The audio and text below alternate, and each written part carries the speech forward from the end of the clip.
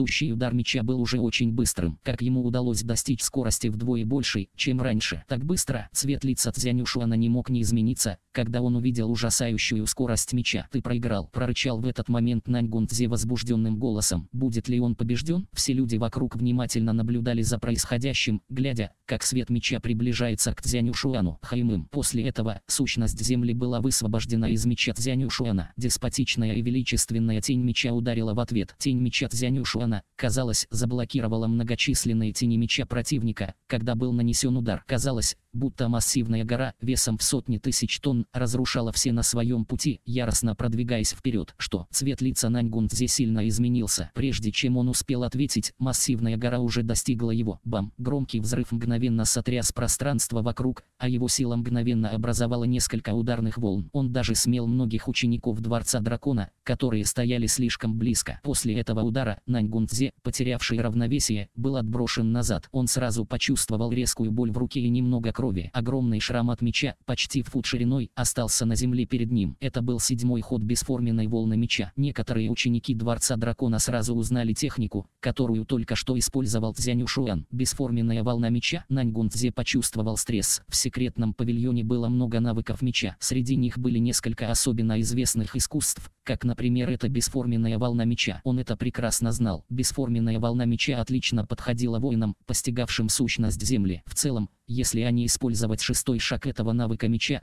то они абсолютно точно могли 5-й уровень драконьих врат. Что касается 7-го шага, то, опираясь на него, не будет проблемой пройти и 6-й уровень. Я был слишком беспечен. Я никак не ожидал, что его понимание сущности Земли будет намного выше, чем понимание сущности шторма. Но это конец. Я не позволю ему вновь воспользоваться этим навыком. Со всей серьезностью подумал Наньгунцзе. 7-й ход бесформенной волны меча был очень мощным. Здравомыслящий человек не станет прямо сталкиваться с подобной силой. Тем более, что воины, постигшие сущность шторма, полагались на скорость, а не на силу. Наньгунцзе. Вдруг раздался голос Цзянь Ушуана. Его черные глаза с безразличием смотрели на Наньгунцзе. «Ты сказал, что сейчас покажешь мне, что такое настоящая сила, и я увидел это», — сказал Цзянь Ушуан с холодной и презрительной насмешкой. «А теперь я покажу тебе, что такое настоящая сила». Сказав это, Цзянь Ушуан взялся за меч 3 убийств обеими руками, подняв его высоко над головой. Великолепная сущность земли достигла своего пика в этот момент. Бум! Последовал ужасающий удар мечом. Прежде чем удар достиг цели, все почувствовали, как ужасающая сила начала непрерывно конденсироваться. Импульс меча 3 убийств вдруг крайне резко и очень сильно увеличился. Все увидели медленно формирующуюся гигантскую тень меч, 3 метра в длину и 1,5 в ширину. Ужасающее подавление. В тот момент, когда ужасающая тень меча сформировалась, давление в воздухе достигло своего пика. Воздух, казалось, дрожал. Бесформенная волна меча, 8-й шаг. Внезапно крикнул Цзянь Ушуан. Огромная полоса тени меча привлекла всеобщее внимание. С возвышенной аурой она внезапно дрогнула, а затем обрушилась на своего противника. Мир внезапно сменил свой цвет. 8-й шаг? Неужели это действительно 8-й шаг? Глаза Наньгунцзе широко раскрылись. Он был шокирован уже в тот момент, когда узнал, что Цзянь Ушуан может использовать 7-й шаг, а теперь Цзянь Ушуан воспользовался 8-м. 8-го шага бесформенной волны меча было достаточно, чтобы пройти 7-й уровень драконьих врат. 7-й уровень, несмотря на то, что он долго и яростно сражался с хранителем 7-го этажа, когда он был во вратах дракона, но он сам прекрасно знал, что это сражение было не таким уж и впечатляющим. Вместо этого,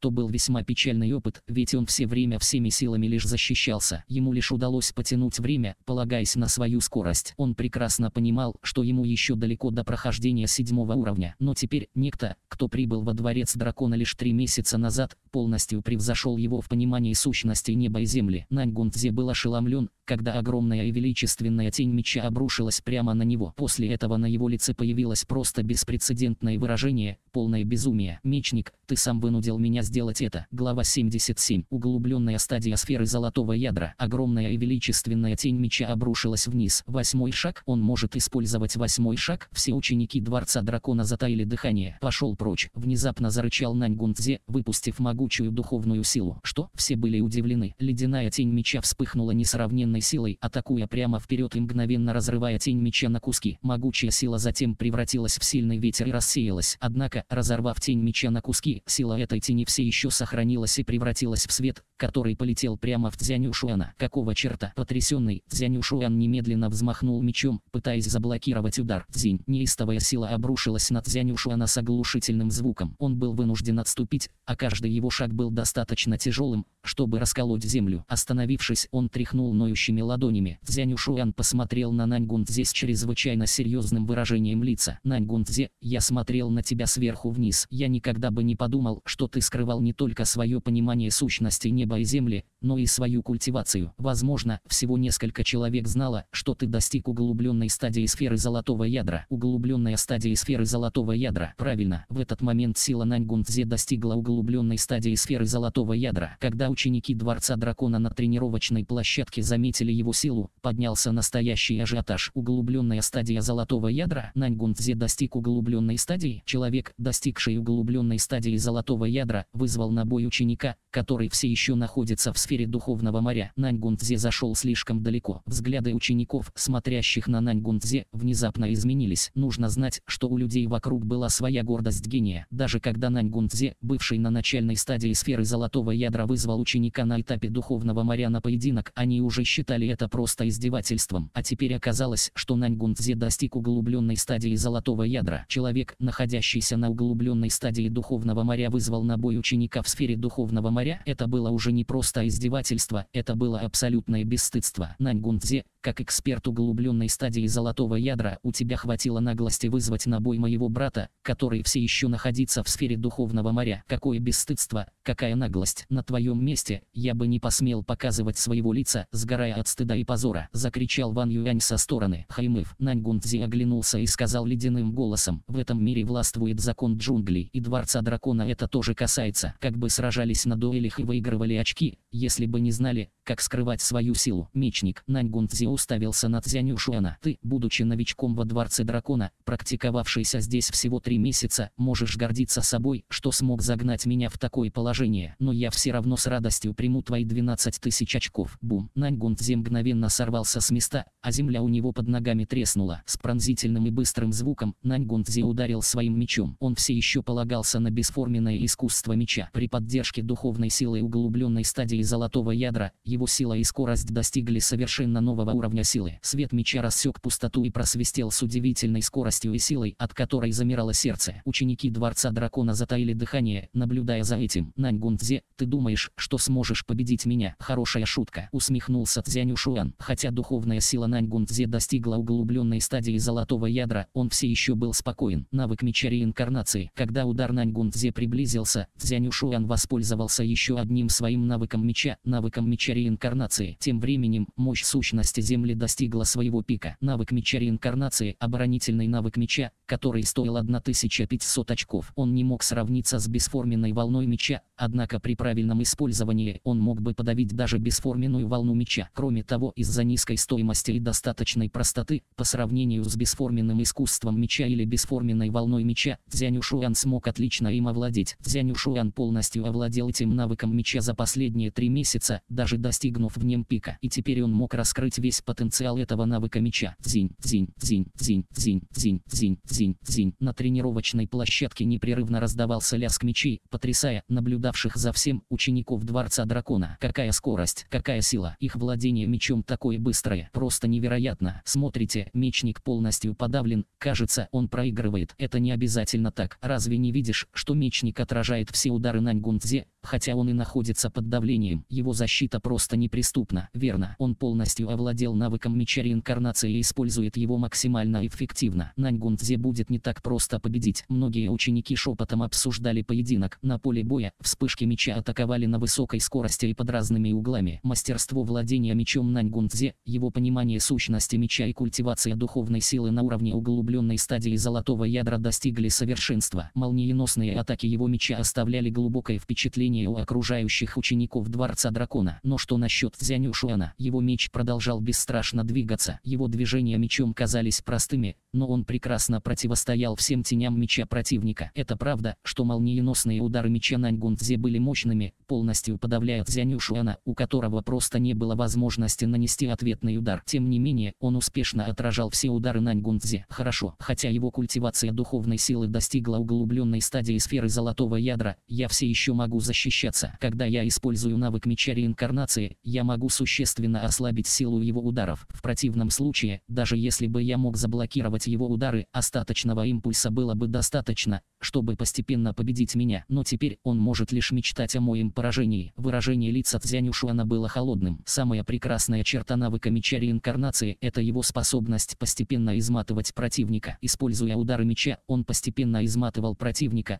пока его сила не опустится до такой степени, что его удары уже не смогут причинить никакого вреда. С этим мальчишкой слишком трудно разобраться. Выражение лица Наньгунцзе становилось все более неприглядным по мере того, как Цзянь Ушуан постоянно отражал все его атаки. Глава 78. Бесстыдство. Я не могу быстро его победить, даже если сражаюсь в полную силу. Его защита идеальна и даже может рассеять силу моих ударов. Возможно, я смогу победить его в прямом столкновении, если моя скорость будет намного выше, чем у него. Подумал про себя Наньгунцзе. Он нуждался в более сильном и быстром искусстве меча, чтобы победить Цзянь Ушуана, но он уже и так использовал все, что у него было. Как он мог стать еще быстрее? Есть лишь один способ победить его. Хотя это несколько позорно, но что с того? Если я выиграю, я смогу получить 12 тысяч очков. Лицо Наньгунцзе было крайне мрачным. Он уже подумал о способе победить Цзянь Ушуана наиболее непорядочным и позорным методом, то есть с помощью истощения духовной энергии противника. Духовная сила – это основа силы воина. Ее важность было нетрудно себе представить. Во время сражения духовная сила постоянно расходовалась, у нее был свой предел. Наньгунцзе решил, что он сразится с Цзянь Ушуаном в битве на истощение. В конце концов, он достиг углубленной стадии золотого ядра, а Цзянь Ушуан еще был в сфере духовного моря. Их разделяли целых две малых границы, одна из которых была границей между сферами. В нормальных обстоятельствах Наньгунцзе должен иметь абсолютное преимущество с точки зрения запасов духовной силы. Естественно, что он должен был продержаться дольше, чем Цзянь Ушуан. Как только духовная сила Цзянь Ушуана закончится, победа у него в кармане. Шух, шух, шух, шух. Свист мечей продолжал звучать на тренировочной площадке. Но чем дольше шла битва, тем яснее ученики Дворца Дракона начали понимать замысел Наньгунцзе. Какой же он бесстыдный. Ван Юань заскрежетал зубами. Он заходит слишком далеко. Как воин, достигший сферы золотого ядра, он должен был остановиться и закончить все в ничью, если он не может быстро расправиться с воином в сфере духовного моря. А так он лишь получит еще больше позора на свою голову. Но теперь он действительно решил полагаться на свое преимущество в запасах духовной силы, чтобы одолеть мечника. Это просто позор. Даже если он победит, я буду презирать его. Это так унизительно. Он даже меня, эксперта золотого ядра, заставил чувствовать стыд. Теперь ученики Дворца Дракона смотрели на Наньгунцзе с презрением. Даже те двое, что пришли с Наньгунцзе, переглянулись со сложными взглядами. Они также думали, что Наньгунцзе перешел черту и растерял всякое достоинство. Однако, учитывая, что они одолжили ему свои очки, если он выиграет, они тоже выиграют. Поэтому они все же промолчали. Хаймыв идиоты. Во время битвы Наньгунцзе бросил взгляд на окружающих учеников Дворца Дракона, усмехнувшись в своем сердце. Хоть это и позор, но что с того? Даже если я поступил подло, на кону 12 тысяч очков. Проиграй, проиграй. Наньгунцзе внимательно посмотрел на лицо Цзянь Ушуана, приглядываясь к ауре духовной силы, но его лицо быстро изменилось. Какого черта? Это невозможно. Это было невероятно. Он просто не мог поверить своим глазам. Он сражается со мной уже столько времени, но его духовная сила совсем не слабеет. Наньгунцзе выглядел ошеломленным. Как эксперт углубленной стадии сферы золотого ядра, он потратил уже больше половины своей духовной силы, сражаясь так долго. Но что насчет Цзянь Ушуана? Его аура была все такой же мощной, его искусство меча было все столь же острым, а духовная сила сильна. Не было никаких следов истощения. Как такое возможно? Наньгунцзе не мог поверить собственным глазам. Когда Цзянь Ушуан заметил, как изменился в лице Наньгунцзе, уголки его губ чуть приподнялись, превратившись в холодную улыбку. Битва на истощение? Хочешь победить меня лишь за счет истощения духовной силы? Цзянь Ушуан действительно хотел смеяться в этот момент. Он практиковал навык небесного творения, хотя казалось, что он сейчас находится в сфере духовного моря. Правда была в том, что он достиг сферы высшего духовного моря. Что означало высшее духовное море? Это огромное море духовной силы. Когда он только прорвался в сферу высшего духовного моря, у него уже было в 10 раз больше духовной силы, чем у любого воина в сфере духовного моря. Тем не менее, прошло уже 3 месяца с момента прорыва. Мало того, что он не сидел сложа руки все это время, но и поглотил 21 первоклассную небесную духовную пилюлю. Таким образом, сейчас он был на второй стадии высшего духовного моря. Сейчас у него было в 100 раз больше духовной силы, чем у обычных воинов в сфере духовного моря. В 100 раз больше. У Наньгунцзе на углубленной стадии сферы золотого ядра было лишь в несколько раз больше духовной силы, чем у обычных воинов в сфере духовного моря. Как он мог конкурировать с Цзянь Ушуаном в плане запасов духовной силы? Это было похоже на то, как начинающий воин хвастался своим пониманием сущности меча перед мастером меча. Это было просто глупо и смешно. Это невозможно, невозможно. Лицо Наньгунцзе стало чрезвычайно бледным. Он мог подавить Цзянь Ушуана, но не мог добиться окончательной победы. Кроме того, его истощение духовной силы оказалось куда сильнее, чем у Цзянь Ушуана. В конце концов, его ждет поражение. «Мечник, остановись. Как насчет того, чтобы объявить ничью?» — быстро сказал Наньгунцзе. «Ничью?» Услышав это, Цзянь Ушуан выругался. «Наньгунцзе, я знал, что ты бесстыдная псина, но не думал, что настолько. Уже лишь то, что эксперт углубленной стадии золотого ядра сражается с противником на этапе духовного моря, просто смешно. А когда ты понял, что у тебя не получится победить в прямом столкновении, ты даже попытался победить меня в бою на истощение, но даже это не сработало. А теперь, когда ты заметил, что твоя духовная сила истощается куда быстрее, чем у меня, у тебя хватило наглости спрашивать об объявлении ничьей. Наньгунцзе, будь мужчиной. Я еще никогда не встречал такую жалкую псину, как ты». Цзянь Ушуан во всеуслышание обругал его, совершенно не беспокоясь о его репутации, а окружающие ученики смотрели на Наньгунцзе с презрением. Сначала он не хотел заканчивать поединок в ничью, а теперь, когда оказался на грани поражения, начал кричать о том, что хочет объявить ничью. Он вел себя так, будто вокруг одни дураки. Ублюдок. Наньгунцзе напрягся. Теперь, когда его духовная сила истощилась уже на 90%, недостаток духовной силы привел к резкому снижению его скорости и силы. Цзянь Ушуан, который уже долгое время находился в глухой обороне, резко сделал ответный ход. Шух, шух, шух. Появились величественные тени меча, окруженные сущностью меча земли. Цзянь Ушуан все еще был на пике своей силы и мог атаковать в полную силу. Наньгунцзе был полностью побежден. Наконец, холодная тень меча ударила прямо по руке Наньгунцзе, а в это мгновение Цзянь Ушуан использовал свою ногу, чтобы со всей силой ударить его в грудь. Наньгунцзе полетел назад по дуге, в конце концов рухнув на землю. Наньгунцзе проиграл. Вся тренировочная площадка погрузилась в тишину. В этот момент Цзянь Ушуан медленно подошел к Наньгунцзе и под пристальным взглядом окружающих учеников посмотрел на него безразличным взглядом. «Ты проиграл. 12 тысяч очков. Плати». Глава 79. Суле. На тренировочной площадке Дворца Дракона Наньгунцзе валялся со следами крови на губах. Медленно поднявшись, выражение его лица стало ужасно злым и недовольным. Да, он не хотел этого делать. Он не хотел уступать, хотя и был побежден Цзянь Ушуаном, когда сам воспользовался всеми своими козырями. Тем не менее, вне зависимости от того, как сильно он этого не хотел, факт был в том, что он проиграл Цзянь Ушуану. Он не мог это оспорить. В конечном счете, дрожащими руками он все же передал 12 тысяч очков Цзянь Ушуану. С другой стороны, два ученика, которые ранее одолжили Наньгунцзе свои очки, сейчас были бледными. Увидев, как на его жетоне прибавилось 12 тысяч очков, Цзянь Ушуан усмехнулся и снова посмотрел на Наньгунцзе. «Наньгунцзе, у меня есть для тебя совет. Естественное зло может быть прощено, но человеческое – нет». Наньгунцзе дрожал как физически, так и в душе. Неожиданно. Хорошие слова, но этот новичок Дворца Дракона становится все более и более высокомерным. Раздался сильный голос, прокатившийся по тренировочной площадке, а затем медленно появился человек в красном с саблей на спине. Все одновременно повернулись к нему лицом. «Суле, это он?» Тиран Суле. Увидев его, многие присутствующие ученики Дворца Дракона не выдержали и втянули холодного воздуха. Очевидно, что появление этого человека вызвало настоящий ажиотаж. «Суле, почему он здесь?» Выражение лица Ван Юаня сразу изменилось, когда он увидел этого человека. «Кто такой Суле?» В этот момент Ян Цзэсюань, который обычно молчал, вдруг нахмурился и спросил. Он почувствовал сильное давление, которое после присоединения к Дворцу Дракона он ощущал лишь от Байчина 3 месяца назад. Тиран Суле – один из главных гениев Дворца Дракона. Он был единственным, кого можно было сравнить с Байчином,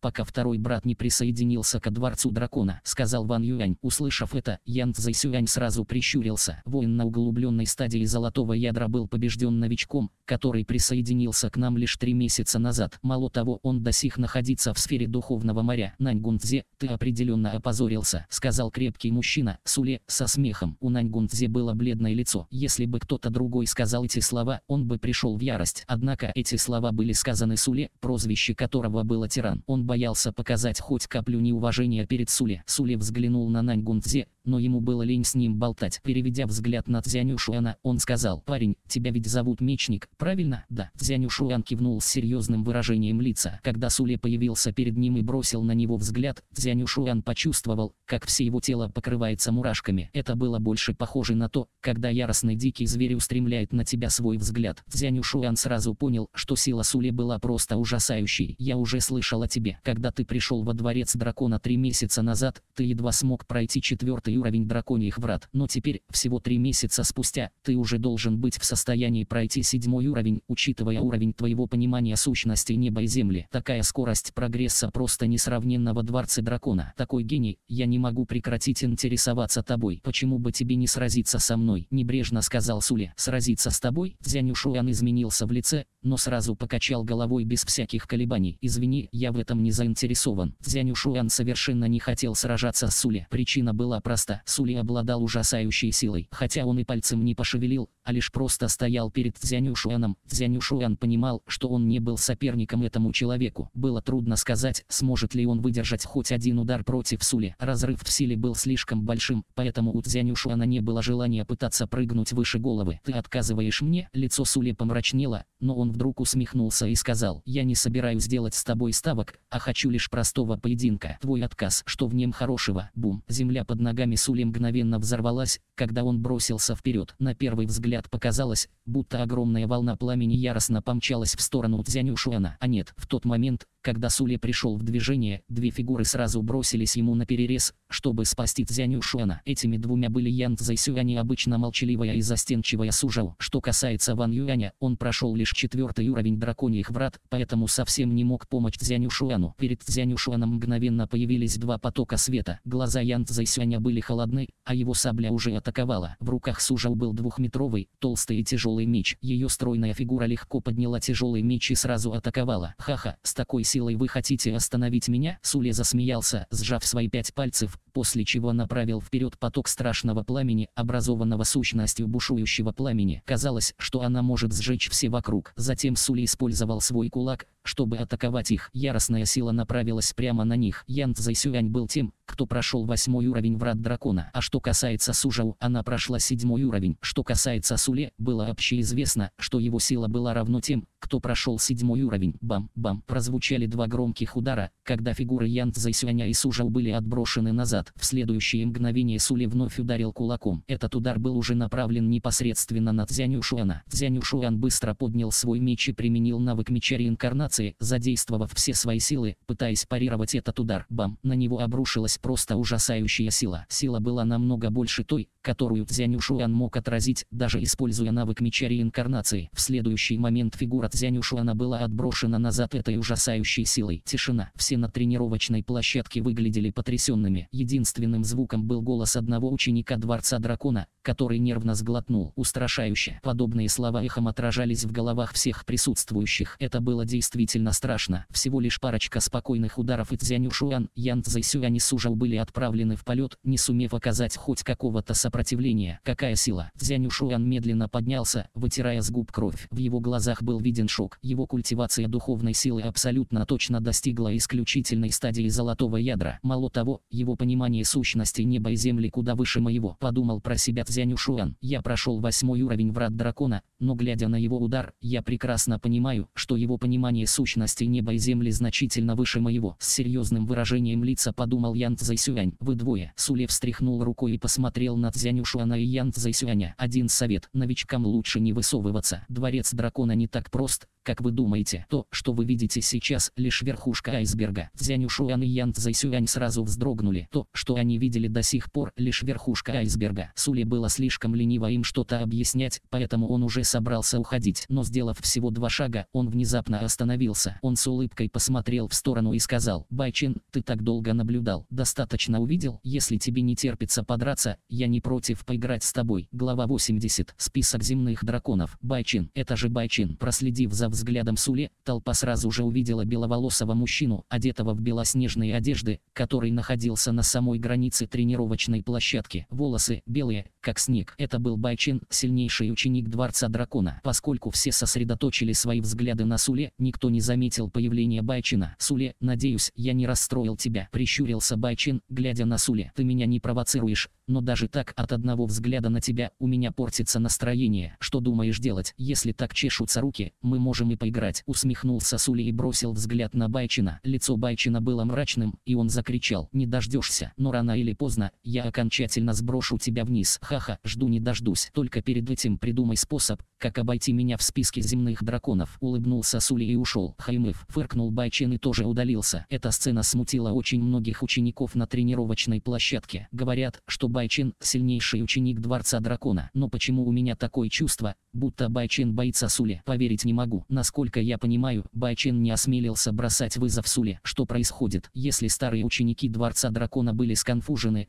то что тут говорить про Цзянь Ушуана и Ян Цзэсюаня? Вскоре люди на тренировочной площадке начали расходиться. Во Дворце Дракона белый мастер дворца, появившись перед белым мастером дворца, Суле сказал с большим уважением, даже без намека на прошлое высокомерие: «Я преподал Цзянь Ушуану и Ян Цзэсюаню парочку уроков в соответствии с вашим приказом». «Хорошо, я все видела. Хорошая работа». Белый мастер дворца слегка кивнула и сказала: «Мечник и Ян Цзэсюань обладают огромным талантом, особенно мечник. 3 месяца назад он прошел всего лишь 4-й этаж драконьих врат, но теперь уже способен пройти 7-й. За всю историю Дворца Дракона было всего несколько человек, которые могли бы похвастаться подобной скоростью прогресса. Я возлагаю на него большие надежды. Однако мы должны сделать их путь немного более тернистым. Они ведь еще совсем новички». Услышав это, Суле натянуто улыбнулся. Нужно знать, что он был в чем-то похож на Цзянь Ушуана. Когда он только присоединился ко Дворцу Дракона, он совсем ни во что не ставил его учеников. Только вот, как и сейчас, белый мастер дворца попросила одного из сильнейших учеников сбить с него спесь. В той битве он потерпел сокрушительное поражение и стал куда более смиренным. У себя во дворе Цзянь Ушуан и остальные трое праздновали, сидя за каменным столом. «Ха-ха, как же я был рад увидеть лицо побежденного Наньгунцзе», — улыбнулся Ван Юань. «Хаймыв, он высокомерен и бесстыден. Он всего лишь на углубленной стадии золотого ядра, но осмелился состязаться с моим братом в том, у кого быстрее закончится духовная сила. Что за идиот?» Цзянь Ушуан слегка улыбнулся и сказал: «Плевать на Наньгунцзе, в будущем он не будет представлять угрозы. А вот Суле, его сила меня до сих шокирует». «Это верно», — кивнул Ян Цзэсюань. «Раньше я полагал, что среди учеников Дворца Дракона лишь Байчен обладает достаточной силой, чтобы быть мне соперником. Только вот, похоже, я ошибался. Дворец Дракона не так прост, как кажется», — тихо сказала Сужао. «Я прошла 7-й уровень врат Дракона, поэтому знаю чуть больше. Хотя официально есть лишь 16 человек, которые прошли 7-й уровень врат Дракона, но на самом деле число тех, кто может это сделать, значительно больше. Они просто этого не делают, поэтому о них никто и не знает. По моим примерным оценкам, есть по меньшей мере 30 человек, которые обладают силой пройти 7-й или даже 8-й этаж. Официально, раньше лишь Байчен мог пройти 8-й этаж, но на самом деле есть примерно 5 человек, обладающие достаточной для этого силой. Суле — лишь один из них. Суле уже достаточно давно достиг исключительной стадии золотого ядра, поэтому Байчен был бы побежден, если бы вызвал Суле на поединок. Даже если у Байчена чуть лучше понимание сущности неба и земли, этого будет недостаточно. Так вот оно что. Тогда понятно, почему Байчен не стал опрометчиво бросать ему вызов. Тихонько кивнул Ян Цзэсюань. Мы все смотрели на Дворец Дракона свысока. Цзянь Ушуан покачал головой и улыбнулся. «Кстати, о каком списке земных драконов упоминал Суле?» «А вот это я уже знаю», — сразу сказал Ван Юань. «Список земных драконов — это рейтинг сильнейших экспертов сферы золотого ядра в династии Тиньцзун, составляемый Дворцом Золотого Дракона. Те, кто попадает в список земных драконов, стоят на самой вершине пирамиды среди всех экспертов сферы золотого ядра. Все они могут одолеть любых обычных экспертов сферы золотого ядра. Чем выше ранг, тем выше сила. Поговаривают, что 10 сильнейших в списке настолько сильны, что могут убивать экспертов сферы пустоты инь-янь». Услышав это, Цзянь Ушуан был шокирован. Сражаться на равных или даже убивать экспертов сферы пустоты инь-янь? Следует знать, что пропасть между сферой духовного моря и сферой золотого ядра просто огромен, а пропасть между сферой золотого ядра и сферой пустоты инь-янь была значительно больше. Эксперт сферы золотого ядра были просто монстром, если мог на равных сражаться с экспертами сферы пустоты инь-янь. А если эксперт золотого ядра убьет эксперта сферы пустоты инь-янь, это может стать легендой. Это правда. Каждый из 10 сильнейших в списке земных драконов обладает такой силой, продолжил Ван Юань. Кстати, список земных драконов можно получить в секретном павильоне. Если интересно, можете сходить и купить его, чтобы больше более подробно с ним ознакомиться. Хорошо. Цзянь Ушуан сразу отправился в сторону секретного павильона, движимый любопытством. Услышав все это, он был полон амбиций попасть в список земных драконов. Вскоре после этого Цзянь Ушуан вернулся. Он обменял 100 очков на список земных драконов в секретном павильоне. Хотя он и назывался списком,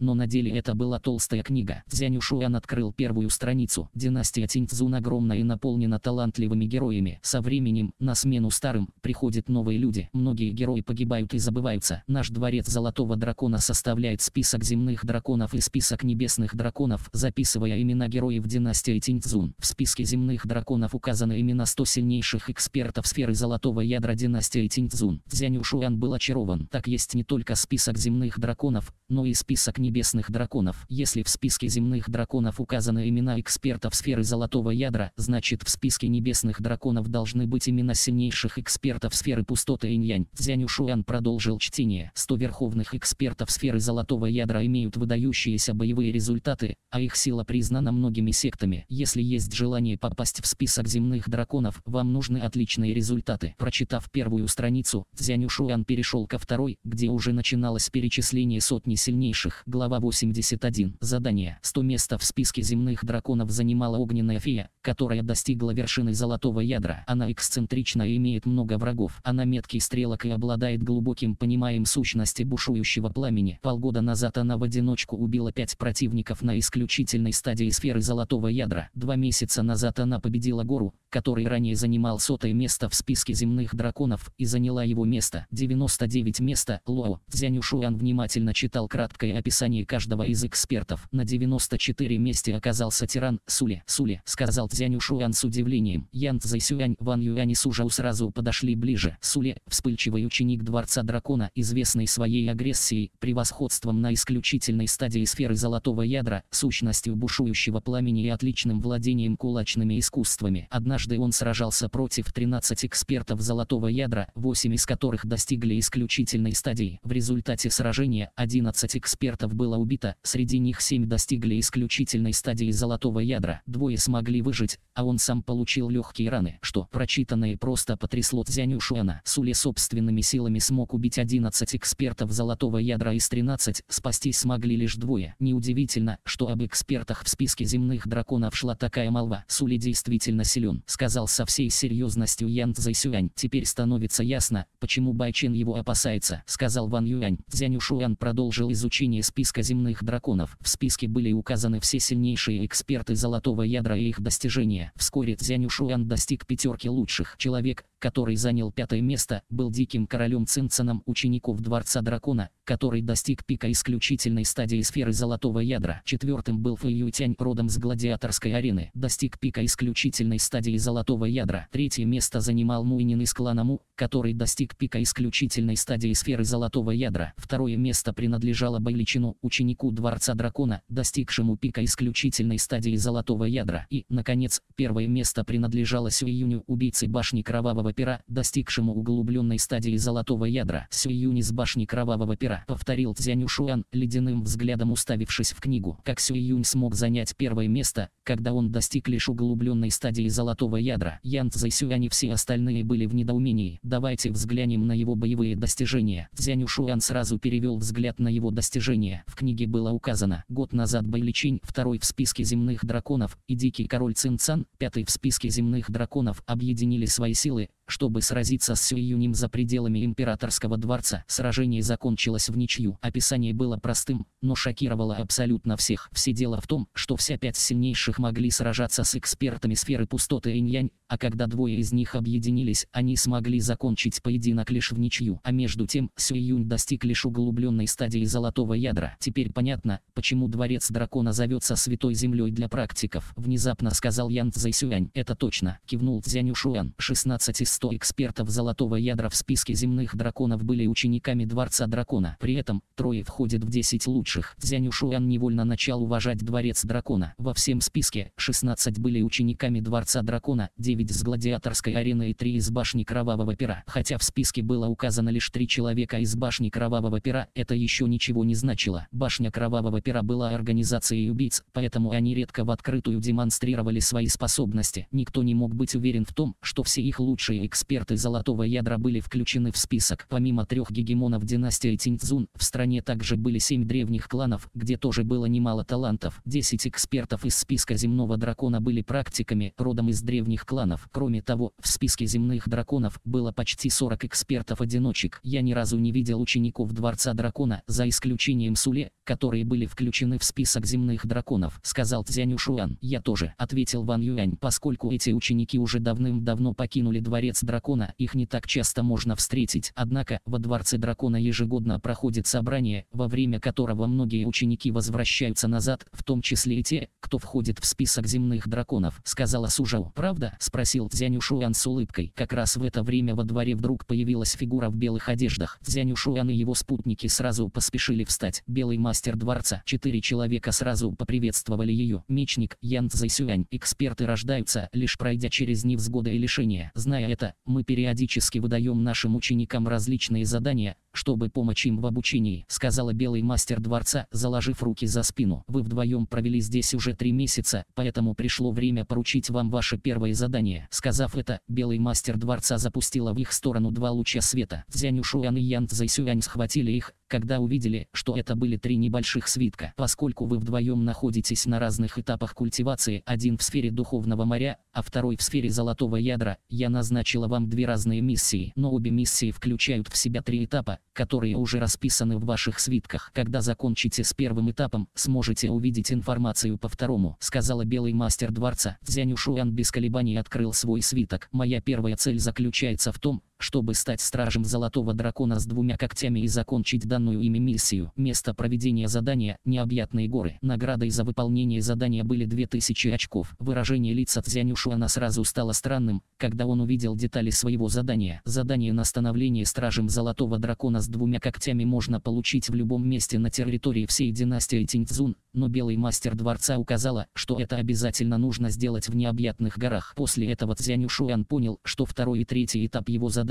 должно быть тоже будут связаны с районом необъятных гор. Задание вы получили, отправляйтесь как можно быстрее. Вернуться во дворец дракона вы сможете лишь после полного завершения задания. Глава 82. Новая встреча с Ежуфыном. Братья, в чем заключаются ваши миссии? Как только белый мастер дворца ушла, сразу подошел Ван Юань. Черт, стать стражем золотого дракона с 2 когтями? Закричал Ван Юань, узнав о задании Цзянь Ушуана. Как жестоко со стороны дворца дракона. Они заставляют тебя стать стражем золотого дракона с 2 когтями, когда ты все еще в сфере духовного моря. Цзянь Ушуан неловко улыбнулся. Задания на становление стражем золотого дракона всегда были опасны. Как правило, миссии на 1 коготь были предназначены для воинов, достигших пика исключительной стадии духовного моря. В то же время, миссии на 2 когтя уже были предназначены для тех, кто достиг начальной или даже углубленной стадии сферы золотого ядра. Это было настоящей шуткой, что воин в сфере духовного моря был отправлен на задание для стражей золотого дракона с 2 когтями. Однако, Цзянь Ушуан сильно отличался от многих обычных воинов, потому что был учеником дворца дракона. Он уже показал, насколько выдающимся он был, когда победил Наньгунцзе, достигшего углубленной стадии золотого ядра. Мне кажется смешным, что воина в сфере духовного моря заставляют сделать это, но на самом деле, для меня это не составляет проблемы. Думаю, по-настоящему трудно станет, когда я дойду до 2 или 3 части задания. Даже не представляю, что там может быть, сказал Цзянь Ушуан с улыбкой. Его больше интересовали 2 последних этапа задания. Свитки были у него в руках, но он не спешил их открывать. «Брат, твоя первая миссия кажется простой», — сказал Цзянь Ушуан, взглянув на задание Ян Цзэсюаня. Его первая часть миссии заключалась в том, чтобы убить воина углубленной стадии золотого ядра. Он легко мог сделать это, даже при том, что воин был достаточно хорош. «Когда планируешь выдвигаться?» — спросил Ян Цзэсюань. «Я хочу посетить секретный павильон, а потом сразу отправиться в путь. «А ты что думаешь?» — сказал Цзянь Ушуан. «Я отправлюсь немедленно», — ответил Ян Цзэйсюань. «Удачи», — сказал Цзянь Ушуан и направился к секретному павильону. Он получил огромное количество очков, поэтому первым делом купил себе большое количество пилюль. Первоклассная небесная духовная пилюля стоила 20 очков, поэтому он, недолго думая, взял себе сразу 50 таблеток. У него просто не было выбора. Другие люди, после прорыва на начальную стадию духовного моря, могли достичь пика исключительной стадии духовного моря, полагаясь лишь на десяток пилюль. Однако, с Цзянь Ушуаном ситуация была совершенно иной. Ему нужно было огромное количество энергии, чтобы поддерживать культивацию высшего духовного моря. У него вообще были сомнения, сможет ли он своими силами перейти со второй стадии к третьей. Кроме того, он потратил 1200 очков, чтобы запастись лечебными пилюлями. Тщательно подготовившись, он отправился в путь. В необъятных горах находились сотни гор. Огромные территории и опасности были на совершенно ином уровне, по сравнению с темным лесом. Город лунного сердца находился у подножия великих гор. Вшух! Огромная фигура резко нырнула вниз и приземлилась посреди большого пустыря за пределами города. Это был большой крылатый духовный зверь, грифон, который нес на своей спине двух человек. Цзянь Ушуан спрыгнул со спины и сказал спасибо десятнику в золотых доспехах, который управлял грифоном. Кивнув с улыбкой, десятник сразу улетел обратно. Поскольку этот город был довольно далеко от дворца дракона, он бы потратил 2 недели, чтобы добраться до него. Но благодаря аренде духовного зверя, он смог добраться до места всего за полдня. Конечно, за такое удовольствие пришлось заплатить 100 очков. Добравшись до города, Цзянь Ушуан сразу направился в местное отделение шумного и переполненного дворца Золотого Дракона. Когда он подошел к стойке, старик за ней сразу спросил, чем я могу помочь. Цзянь Ушуан сразу представился как ученик Дворца Дракона, чем сразу удивил мужчину. Старик немедленно кивнул. «Мастер, сюда, пожалуйста». Сказав это, старик отвел его в подземное помещение. Там находился человек, который казался холодным. По странному стечению обстоятельств, Цзянь Ушуан уже был с ним знаком. «Ваше превосходительство,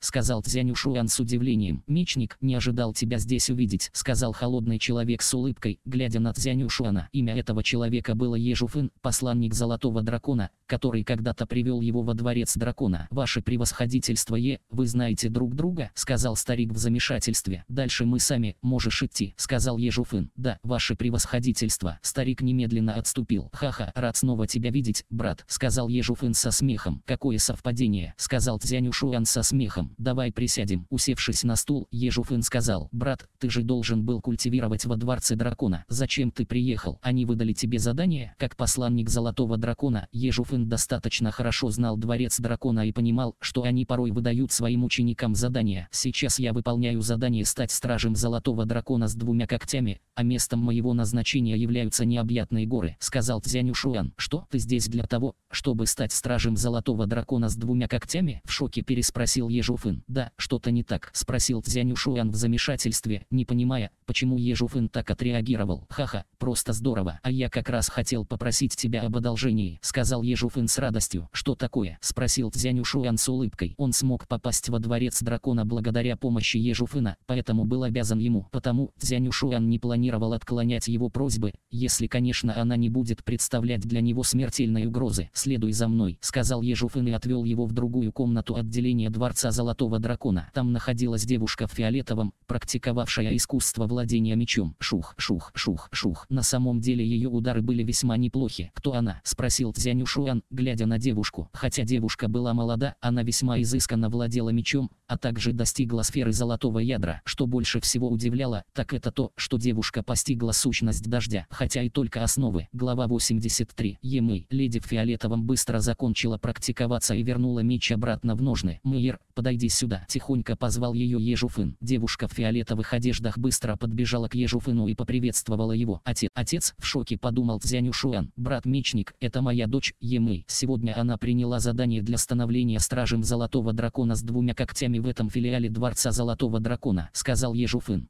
Цзянь Ушуан молча улыбнулся. Он сразу понял, что именно хотел у него попросить Жуфэн. «Мэйр, это мой брат-мечник. Поскольку ты настаиваешь на своем, я попросил мечника помочь тебе», — сказал Жуфэн. Емэй холодно посмотрела на Цзянь Ушуана. Он всего лишь воин на этапе духовного моря. Он еще даже не достиг сферы золотого ядра. Это не он будет помогать мне, а я ему. Эксперты сферы золотого ядра отличались аурой, поэтому одного лишь взгляда было достаточно, чтобы чтобы она поняла, что Цзянь Ушуан еще не добрался до сферы золотого ядра. «Ты не понимаешь, брат-мечник является учеником Дворца Дракона», — ответил Ежуфын. «Ученик Дворца Дракона?» Емэй был на мгновение ошеломлена и бросила на Цзянь Ушуана уже совсем другой взгляд. Тем не менее, уже в следующее мгновение она усмехнулась, прежде чем сказать: «Ну и что с того? Даже если у него есть немного таланта, он все равно остается воином сферы духовного моря. Даже если он использует всю свою силу, он максимум сможет победить воина на начальной стадии сферы золотого ядра. Как он сможет мне помочь?» Сразу после того, как эти слова были произнесены, Емэй тут же покинула комнату, больше не сказав ни слова Цзянь Ушуану или Ежуфыну.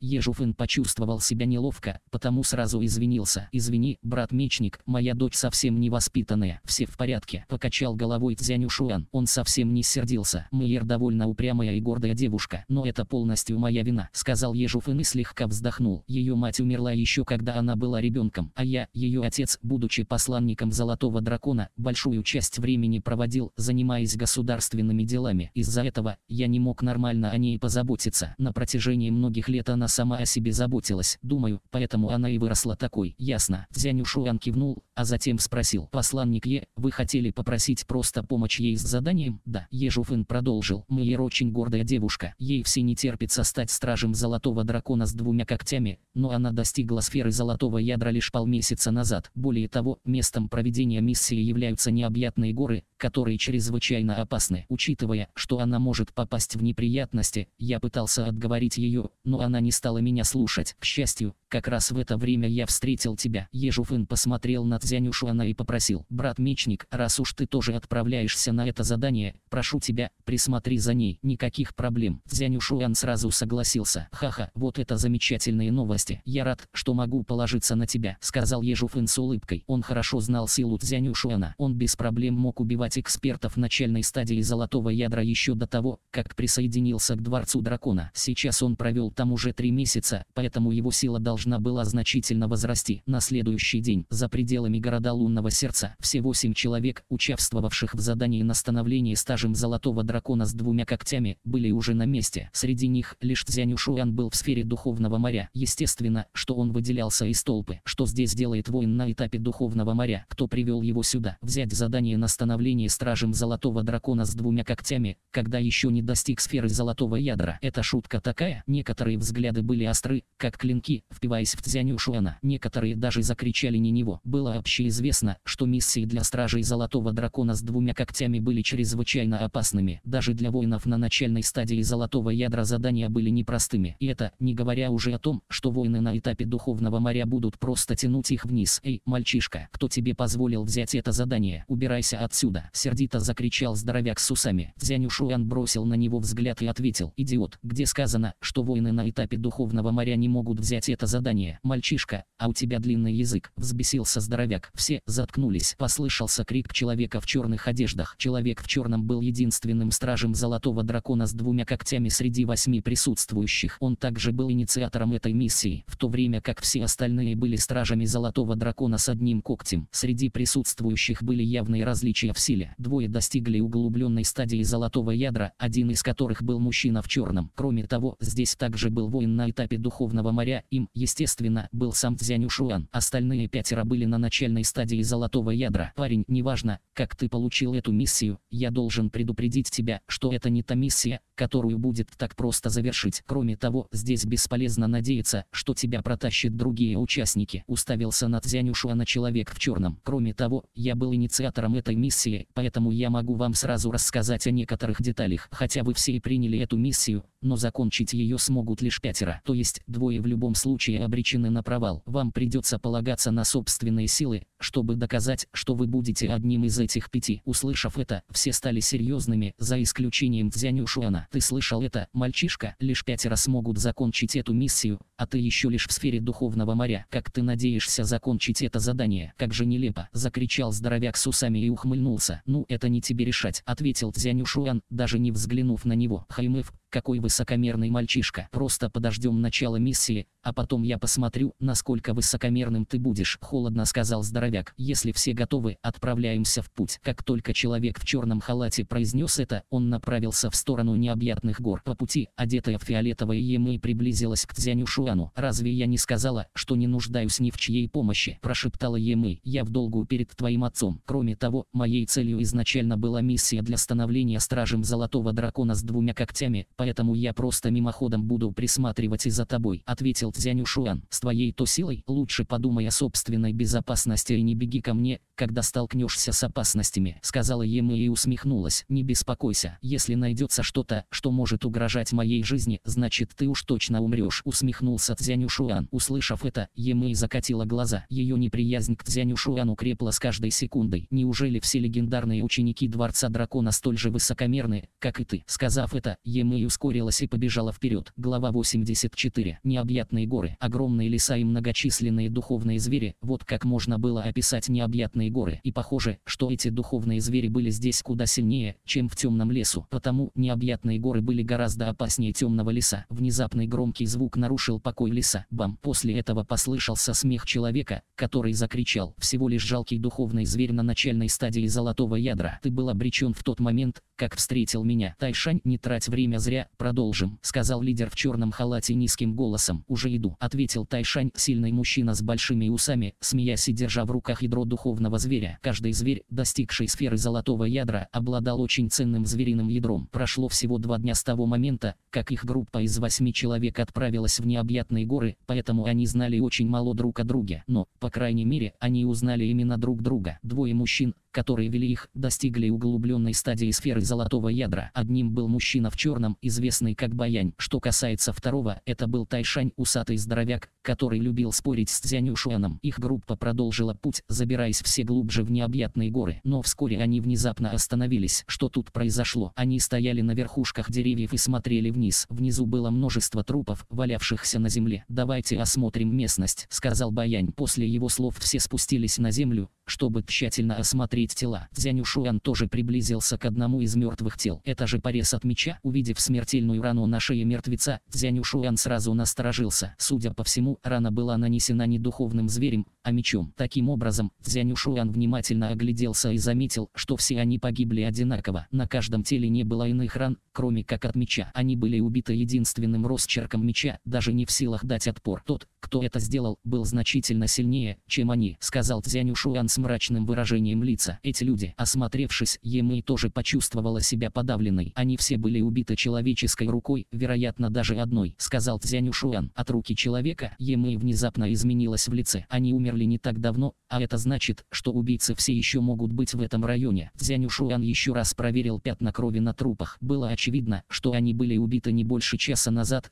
поскольку кровь еще не засохла. Кроме того, в необъятных горах было огромное множество духовных зверей, которые не против поживиться человеческим мясом. Потому, если пройдет чуть больше времени, трупы просто разорвут на куски появившиеся духовные звери. Вы все должны быть осторожнее. Духовные звери здесь не самая большая угроза. Другие люди могут оказаться куда опаснее, сказал Баянь с серьезным взглядом. Все сразу кивнули. Они все прекрасно знали, насколько опасны могут быть люди, ведь они уже не раз принимали миссии для стражей Золотого Дракона. «Капитан Баянь, вы слишком сильно волнуетесь. Посмотрите на убитых. Лишь 4 достигли начальной стадии золотого ядра, а все остальные были воинами на этапе духовного моря. А теперь взгляните на нашу группу. Мы намного сильнее, не так ли? У них не хватит духу связываться с нами», сказал Тайшань неодобрительным тоном. «Все равно не снижайте бдительности и будьте осторожны», сказал Баянь. «Давайте продолжим путь». Таким образом, они отправились дальше. Наконец, полдня спустя, они прибыли в пункт назначения. Перед ними был густой горный лес. «Хорошо, теперь я расскажу вам детали миссии». Баянь осмотрел группу из 8 человек и продолжил. «В лесу перед нами есть 2 голубоглазых зверя с золотыми рогами. Я случайно увидел их здесь, когда проходил мимо. Голубоглазый зверь с золотыми рогами имеет довольно крупное тело. Его кожа и кости являются отличным материалом для изготовления оружия и брони, не говоря уже о его золотых рогах. Кроме того, его ядро тоже весьма ценно. Все его тело – настоящее сокровище. Вот почему я организовал эту миссию. Все, что вам нужно сделать, сделать это помочь мне убить двух зверей. Все мгновенно насторожились. Голубоглазый зверь с золотыми рогами? Сколько рогов у этой поры? Кто-то быстро спросил. Чем больше рогов у этого зверя, тем больше была его сила. У одного из них 3 золотых рога, а у второго 2. Потому они вполне вам по зубам. Что касается критериев для того, чтобы задание считалось выполненным, это обладание как минимум одним рогом. Однако их всего 5. Услышав это, у всех сразу стало странное выражение лица. Зверь с 3 рогами считался одним из мощнейших зверей углубленной стадии сферы золотого ядра. Нормальные воины углубленной стадии золотого ядра ему и в подметке не годились. По сравнению с ним, зверь с 2 рогами был куда слабее, но все равно мог без труда сражаться с человеком на углубленной стадии золотого ядра. Учитывая силу их группы, они без проблем смогут разобраться со зверем, обладающим 2 рогами. Только вот была маленькая проблема. 7 человек приняли миссию, а рогов на всех не хватало, чтобы завершить миссию. Что касается того, кто закончит миссию, а кто потерпит неудачу, Баянь ничего не сказал, потому что все и так прекрасно понимали, что это будет зависеть целиком и полностью от их способностей. Хотя миссия на становление стражем золотого дракона с 2 когтями не так жестока, как миссия на становление стражем золотого дракона с 1 когтем, но она все еще не из легких. 7 человек и 5 рогов. В конце концов развернется битва не на жизнь, а на смерть, чтобы решить, кому достанутся рога. Подумал про себя Цзянь Ушуан. Они живут в этом лесу, но лес большой, а они не всегда держатся вместе. Однако, стоит одному из них оказаться в опасности, как на выручку сразу поспешит другой. Потому мы должны разделиться. Баянь начал принимать меры. Вы все слушайте внимательно. Тайшань, Ван Чун, Линь Ю и я займемся зверем с 3 рогами. Остальные. Баянь посмотрел на остальных 4 и сказал: вы вчетвером не так сильны, поэтому возьмете на себе 2 зверя. Когда закончите, можете сами решить, кто получит рога. Что вы на это скажете? Ладно, не проблема, сказал Тайшань с улыбкой. Согласен. Ван Чун и Линь Юй также кивнули в согласии. Тайшань, Ван Чун и Линь Юй сразу согласились,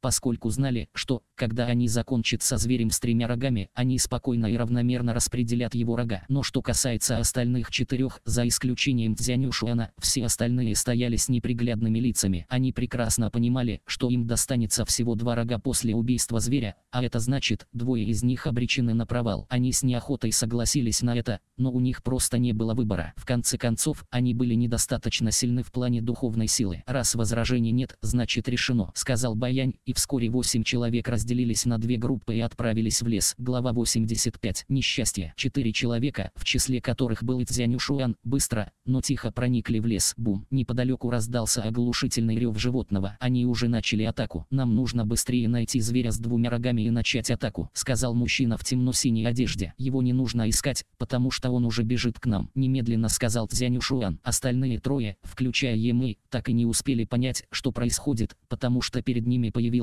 огромный голубоглазый зверь с 2 золотыми рогами, похожий на носорога, который мчался в их сторону, сбивая деревья. Голубоглазый зверь с 2 золотыми рогами. Они были поражены. Убьем его. Без всяких колебаний все 4 высвободили свою духовную силу и атаковали зверя. Среди них, мужчина в темно-синем одеянии быстро показал свою силу, атакуя топором, в то время как другой воспользовался длинным копьем. Они сразу начали мощную атаку на приближающегося зверя. Цзянь Ушуан также немедленно атаковал своим мечом, высвобождая атаку, эквивалентную атаке эксперта начальной стадии сферы золотого ядра. Среди них, Емэй казалась самой сильной. Вшух. Когда она атаковала тенью меча, она задействовала сущность дождя. Прежде чем удар достиг своей цели, он разделился на 3 ослепительных полосы света меча. Впечатляющее владение мечом, воскликнул человек в темно-синей одежде. Цзянь Ушуан нахмурился и покачал головой. Ее владение мечом хорошо, но она слишком наивна и поспешна. Цзянь Ушуан прекрасно понимал, что убить зверя не будет проблемой. Настоящая проблема проявится после, когда наступит время делить рога. Однако, поскольку Емэй уже показала свою истинную силу, мужчина в темно-синем и мужчина с копьем будут осторожны с ней. Цзянь Ушуан заметил, что мужчина в темно-синем, хотя и сделал вид, что восхищен ею, но его взгляд был несколько странным. То же касалось и 2 мужчины. Цзянь Ушуан сразу понял, что как только они убьют зверя, они вдвоем мгновенно объединятся и нападут на Емэй ради получения рогов. Цзинь, цзинь, цзинь. Хотя атака и достигла цели, но на его теле осталось лишь 3 белых отметины. Его кожа слишком прочная. Цельтесь в живот, он должен быть мягче и не должен быть защищен броней, крикнул Цзянь Ушуан. Мне не нужны твои советы. Емэй бросила на него взгляд, прежде чем вновь атаковать зверя.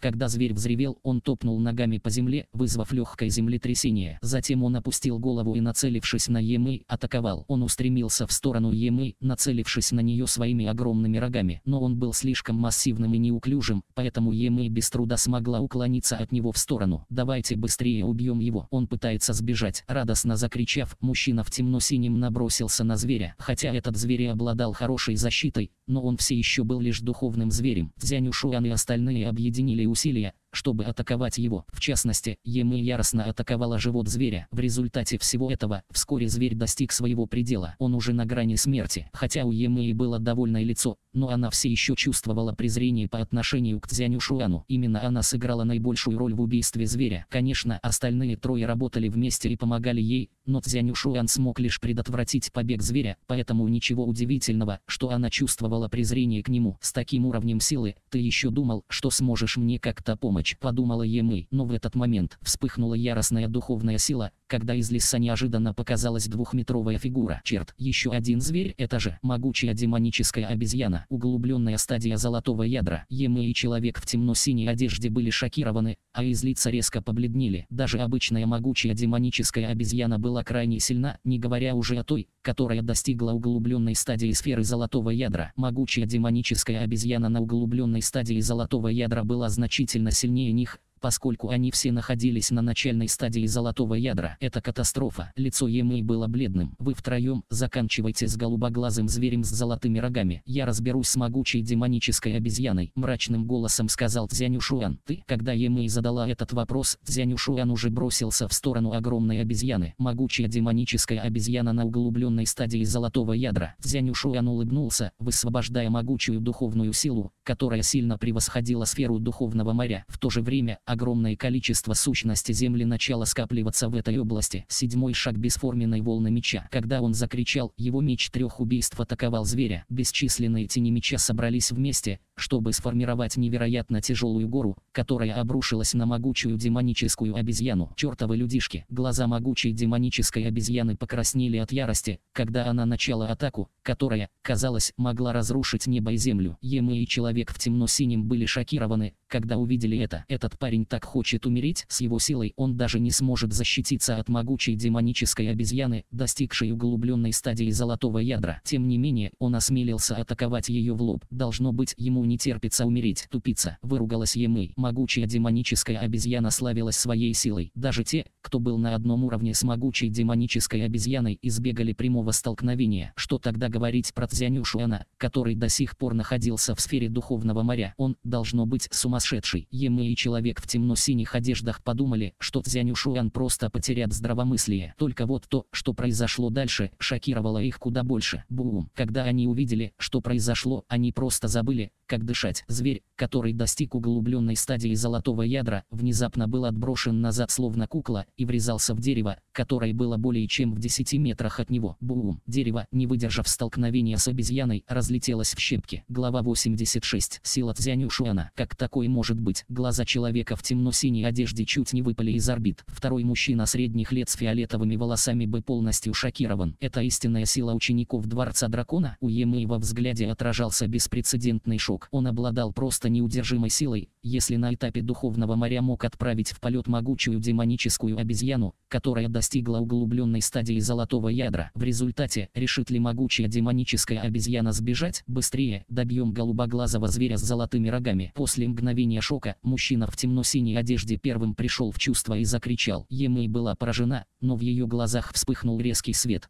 Свет меча мгновенно засвистел с удивительной силой. Ее сила в этот момент достигла предела. Она не знала, как долго Цзянь Ушуан сможет сдерживать могучую демоническую обезьяну, поэтому она была вынуждена как можно скорее добиться результата. Отправляйся в ад. Мужчина в темно-синем и мужчина с фиолетовыми волосами тоже больше не сдерживались. Когда они высвободили всю свою силу, зверь, который был уже и так на пределе, сразу потерял всякую надежду и был убит. Когда голубоглазый зверь с золотыми рогами умер, 2 его рога сразу стали мишенью. Золотой рог. Емэй слегка прищурилась и направилась к убитому зверю. Быстрее, хватай их. Человек в в темно-синем внезапно закричал, сопровождаемый свистом и могучей тенью топора, которая полетела в сторону Емы. Что? Емы была шокирована и быстро взмахнула мечом, чтобы отразить удар. Когда тень топора ударила по ее длинному мечу, Емы резко отступила. Ха-ха. Когда раздался смех и Емы отступила, человек в темно-синем и человек с фиолетовыми волосами немедленно бросились к мертвому телу голубоглазого зверя с золотыми рогами и с помощью большого топора быстро отделили его золотые рога. 4 удара и золотые рога оказались у них в руках. 2 золотых рога сразу же попали в руки мужчины в темно-синем и мужчины с фиолетовыми волосами. Вы двое. Емы сжала рукоять меча и с яростью посмотрела на двух мужчин. На войне все средства хороши, девочка. Спасибо, что помогла с убийством зверя, но эти 2 золотых рога принадлежат нам. Улыбнулся мужчина в темно-синем. Ублюдки. Емы становилась все более и более злой. Ее окутывала аура с признаками того, что она сейчас сорвется. Что? Хочет сразиться? Человек в темно-синем усмехнулся, а мужчина с фиолетовыми волосами рядом с ним уставился на нее холодным взглядом. Если бы они вынуждены были столкнуться с Емой 1 на 1, они оба прекрасно понимали, что их ожидал бы печальный конец. Но объединившись, им не нужно было бояться девчонки. Хоха, 2 здоровых мужика обижают маленькую девочку. Вам не стыдно? Внезапно прозвучал ленивый голос. Выражение лица мужчины в темно-синем и мужчины с фиолетовыми волосами резко изменилось. Они быстро посмотрели в сторону источника голоса. Чуть в стороне, Цзянь Ушуан, вооруженный мечом, был окружен могущественной сущностью меча. Что касается могучей демонической обезьяны, которая так их напугала в самом начале, неподвижно лежала у его ног. У нее в груди была большая рана, откуда вытекали потоки крови. Эта сцена заставила мужчин резко вдохнуть холодного воздуха. Могучая демоническая обезьяна мертва. Емэй также была удивлена. После того, как Цзянь Ушуан в прямом столкновении отправил обезьяну в полет, они уже были поражены, но сейчас она была мертва. Им было просто невозможно убить могучую демоническую обезьяну. Но после того, как Цзянь Ушуан бросился в бой с могучей демонической обезьяной, прошло всего несколько минут. Именно за эти несколько минут была убита могучая демоническая обезьяна. Что происходит? Это не сон? Мужчина в темно-синем и мужчина с фиолетовыми волосами были изрядно шокированы. Даже Емэй, которая знала истинную личность Цзянь Ушуана, пребывала в шоке. В то же время она, наконец, поняла, почему ее отец попросил Цзянь Ушуана присмотреть за ней. Она с самого начала смотрела на Цзянь Ушуан сверху вниз, думая, что ученики Дворца Дракона бесполезны. Но теперь она понимала, насколько была глупа. Они все были шокированы, но Цзянь Ушуан оставался абсолютно спокоен. В конце концов, он был учеником Дворца Дракона. Ученики Дворца Дракона были высшими талантами. Они все были необычными людьми, но Цзянь Ушуан выделялся даже среди них, потому что мог победить Нань Гунцзе, хотя обучался во Дворце Дракона всего 3 месяца. Кроме того, он практиковал такой необычайный навык, как навык небесного творения. Хотя могучая демоническая обезьяна сильна, но она может похвастаться лишь большой физической силой. Хотя сила, которую я получил благодаря навыку небесного творения, находится лишь на уровне начальной стадии золотого ядра, но мое мастерство владения мечом и мое понимание сущности меча очень высоко. Благодаря использованию бесформенной волны меча и других могущественных искусств, я без проблем смог одолеть могучую демоническую обезьяну в прямом столкновении. Это было легкое убийство. Цзянь Ушуан не придал этому сражению большого значения. Мельком взглянув на труп могучей демонической обезьяны, Цзянь Ушуан махнул рукой и отправил его в пространственное кольцо. После этого Цзянь Ушуан обратил внимание на мужчину в темно-синем и мужчину с фиолетовыми волосами. Во время убийства голубоглазого зверя с золотыми рогами, Емэ и я внесли наибольший вклад, но 2 главных приза, 2 золотых рога, ушли к вам, кто почти ничего не сделал. Несправедливо получается,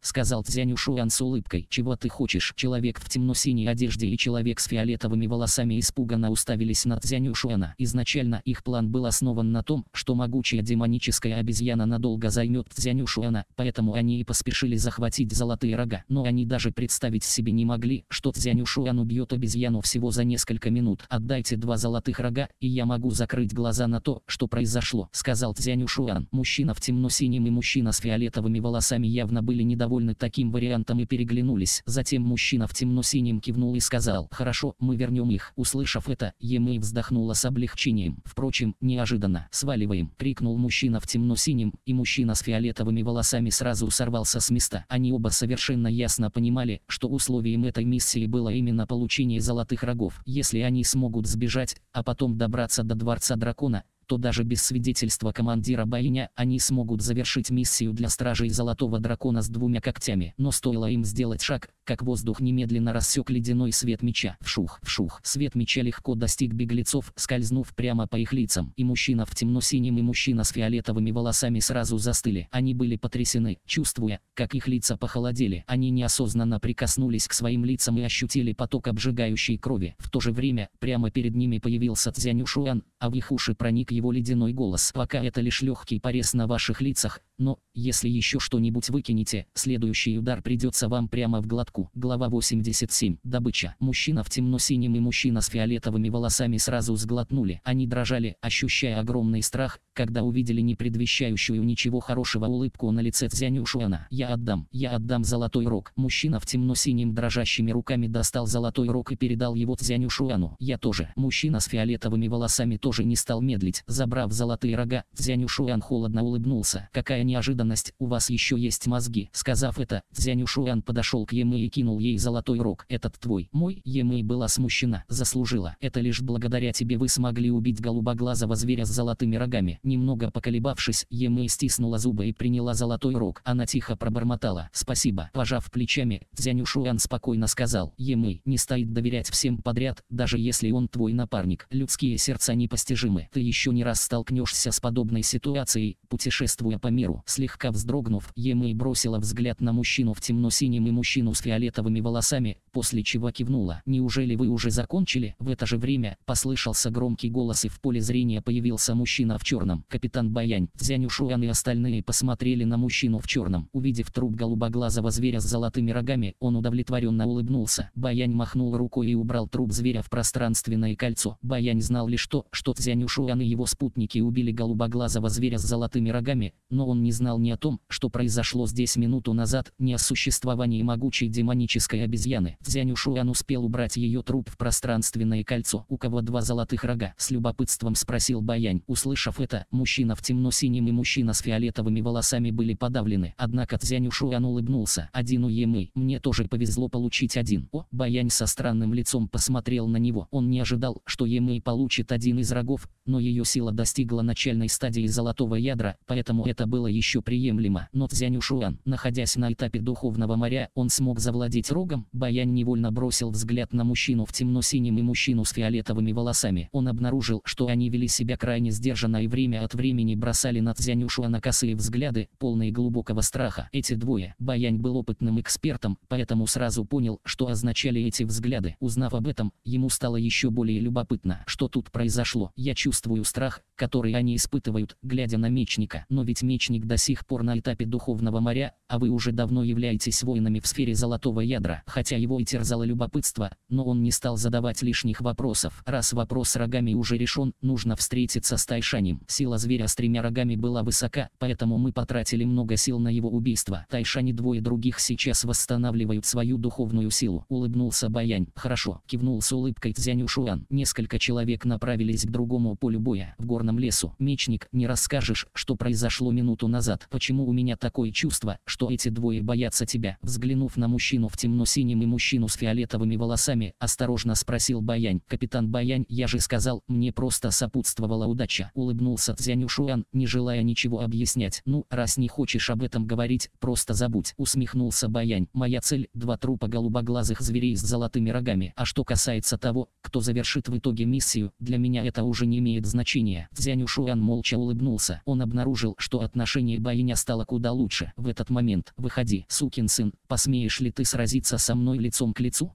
Услышав резкий разъяренный рев впереди, Цзянь Ушуан и все остальные были поражены. Что-то случилось, сказал Цзянь Ушуан. Голос принадлежит Тайшуню. Баянь нахмурился. Поторопимся, быстрее. 5 человек сразу ускорились и помчались вперед как можно быстрее. Вскоре они прибыли на пустырь, образовавшийся в результате жестокого сражения. В центре этого пустыря стоял усатый здоровяк, сжимающий в руках большую бронзовую саблю. Он яростно озирался вокруг с красным лицом и непрерывно кричал. Рядом со здоровяком валялось 2 хладных трупа. Ван Чун, Линь Юй. Увидев 2 трупа, Цзянь Ушуан и остальные изменились в лице. Эти двое были их партнерами. Они объединились с Тайшанем и Баянем, чтобы убить трехрогого зверя. Впоследствии они остались вместе с Тайшанем, чтобы восстановить свои силы. В это время Баянь отправился на поиски Цзянь Ушуана и его группы. Никто даже представить себе не мог, что пока они будут идти сюда, погибнут целых 2 человека. Тайшань, что случилось? Баянь быстро появился рядом с Тайшанем. Даже не спрашивай, понятия не имею. Тайшань покраснел еще сильнее, у него на лбу уже вздулись вены. Кроме того, в его глазах явно был виден страх. За нами кто-то следит, внезапно сказал Цзянь Ушуан. Все посмотрели на Цзянь Ушуана. Посмотрите на их раны. Цзянь Ушуан указал на 2 трупа рядом с Тайшанем. На всем теле у них была лишь одна рана. Рана располагалась у них на шее, и это явно был порез от меча. Погибли от одного удара. У них даже не было возможности среагировать. Это очень похоже на те трупы, которые мы видели по дороге сюда, тихо сказал Цзянь Ушуан. Это он? Лица всех присутствующих резко помрачнели, когда они услышали слова Цзянь Ушуана. На самом деле, они понятия не имели, кто это был. Однако, по дороге сюда они наткнулись на множество трупов. Все эти люди погибли от единственного сильного удара. Он может быть поблизости. Цзянь Ушуан видел только высокие деревья и не мог определить, где скрывается убийца. Он считает нас добычей, прошептала Емэй. Скорее всего, кивнул Цзянь Ушуан. В необъятных горах могли охотиться не только на духовных зверей, но и на людей. Охота на людей была даже выгоднее. Человек в серебряном халате стоял почти на самой верхушке одного из деревьев на границе пустыря. Скрытый листьями, он мог спокойно наблюдать за тем, что делали Цзянь Ушуан и его спутники, но с другой стороны, они не могли заметить его. 2 человека на углубленной стадии золотого ядра, 3 человека на начальной стадии золотого ядра и 1 все еще на этапе духовного моря. Все они стражи золотого дракона. Выглядит неплохо. Давайте поиграем. Человек в серебряном халате чуть согнул губы и холодно усмехнулся, наблюдая за обеспокоенными лицами Баяна и остальных. Глава 88. Человек или призрак? Среди необъятных гор 6 человек осторожно продвигались вперед, не снижая бдительности. Тайшань, что именно произошло? Нам нужно знать подробности, сказал Баянь. Ван Чун, Линь Ю и я восстанавливали нашу духовную силу, потому что она была сильно израсходована. Внезапно Бай Чун закричал. Когда я обернулся, чтобы проверить, что случилось, он уже был мертв, сказал Тайшань тихим голосом. После его смерти Линь Юй и я сразу подняли бдительность, но неожиданно, спустя несколько секунд Линь Юй тоже оказался убитым, прямо у меня под носом, но я даже не смог понять, как именно убийца это сделал. Услышав это, все сразу помрачнели. Смог ли ты хотя бы заметить его внешность или уровень культивации духовной силы? Задал Баянь еще несколько вопросов. Нет, Тайшань покачал головой. Ты достиг углубленной стадии золотого ядра, но не смог определить уровня его культивации. Не удержалась Емэй от язвительного замечания. Я же сказал, что даже не смог его увидеть. Его скорость была невероятной. Когда я смог его заметить, он уже скрылся в горном лесу. Тихо прорычал Тайшань. Ты. Емэй хотела еще что-то сказать. Хорошо, пожалуйста, прекращай припираться. Баянь махнул рукой, а затем сказал, оглядываясь. Мы не знаем, преследует ли нас еще этот человек или уже ушел. Он мог избежать, сказал мужчина в темно-синей одежде. Смерть Ван Чуна и Линь Юя могла вызвать горе у других людей, но для мужчины в темно-синем и мужчины с фиолетовыми волосами их смерть была похожа на подарок богов. Все потому, что после своей смерти они оставили принадлежащие им золотые рога. Таким образом, у них обоих появился шанс стать стражем золотого дракона с 2 когтями. Ха-ха, спасибо тому эксперту, который убил Ван Чуна и Линь Юя. Теперь я могу получить золотой рог и успешно закончить миссию. Усмехнулся мужчина в темно-синем. Вдруг призрачный силуэт появился возле него, сопровождаемый тенью меча, которая была нацелена ему прямо в горло. Слишком быстро, слишком неожиданно. Люди вокруг, за исключением Цзянь Ушуана, совсем ничего не почувствовали. Лишь он мгновенно обернулся в этот момент. В следующий момент тень меча рассекла горло мужчины в темно-синем. Какого? Его жизнь оборвалась в тот момент, когда он с выпученными глазами почувствовал боль в горле. Призрачная фигура уже в следующее мгновение исчезла в густом лесу. Пуф, труп мужчины в темно-синем с глухим звуком рухнул на землю. А что это? Никто не заметил произошедшего, поэтому все вздрогнули от неожиданности. Это он никуда не уходил, он все еще рядом, взревел Тайшань с ужасом. В этот момент лица Баяня и мужчины с фиолетовыми волосами стали мертвенно-бледными. До этого они лишь предполагали, насколько это было страшно, но теперь они сами стали свидетелями убийства. Человек в темно-синем находился рядом с ними, но был убит прямо у них под носом. Тем не менее, они не заметили никаких следов противника. Они даже не знали, был ли это человек или призрак. Именно тогда все почувствовали настоящий ужас в своем сердце, за исключением Цзянь Ушуана, который стоял со странным выражением лица. Цзянь Ушуан успел увидеть произошедшее, но Баянь и Тайшань, которые были экспертами углубленной стадии золотого ядра, так ничего и не заметили. Однако увиденное заставило Цзянь Ушуана почувствовать себя странно. Эксперт в серебряной одежде, достигший углубленной стадии золотого ядра, его культивация духовной силы находится на углубленной стадии золотого ядра, а его сила не особо высока. Однако его скорость невероятна, а движения очень скоординированные. Кроме того, он использует очень эффективный способ убийства. Что касается способа убийства, он сначала подумал об убийцах башни Кровавого Пера. Однако убийцы башни Кровавого Пера носили маски и одевались в черные мантии, что существенно отличалось от эксперта в серебряной одежде. Реальная сила этого человека, вероятно, не сравнится даже с Баянем. Тем не менее, благодаря своей тактике, он смог заставить даже Баяня и Тайшаня почувствовать ужас, хотя они тоже находятся на углубленной стадии золотого ядра. Какой продуманный метод! Цзянь Ушуан слегка улыбнулся. Цзянь Ушуан больше не боялся этого убийцы, когда узнал детали. Но вот остальные все еще чувствовали страх. Кто ты такой? У тебя есть к нам какие-то обиды? Почему ты выбрал именно нас своей целью? Не переставая оглядываться, холодно закричал Баянь. Услышав это, у эксперта в серебряном халате, который прятался на ближайшем дереве, расцвела холодная улыбка. К последующим, воин в серебряном халате посмотрел прямо вперед. В данный момент в группе из 8 человек осталось лишь 5.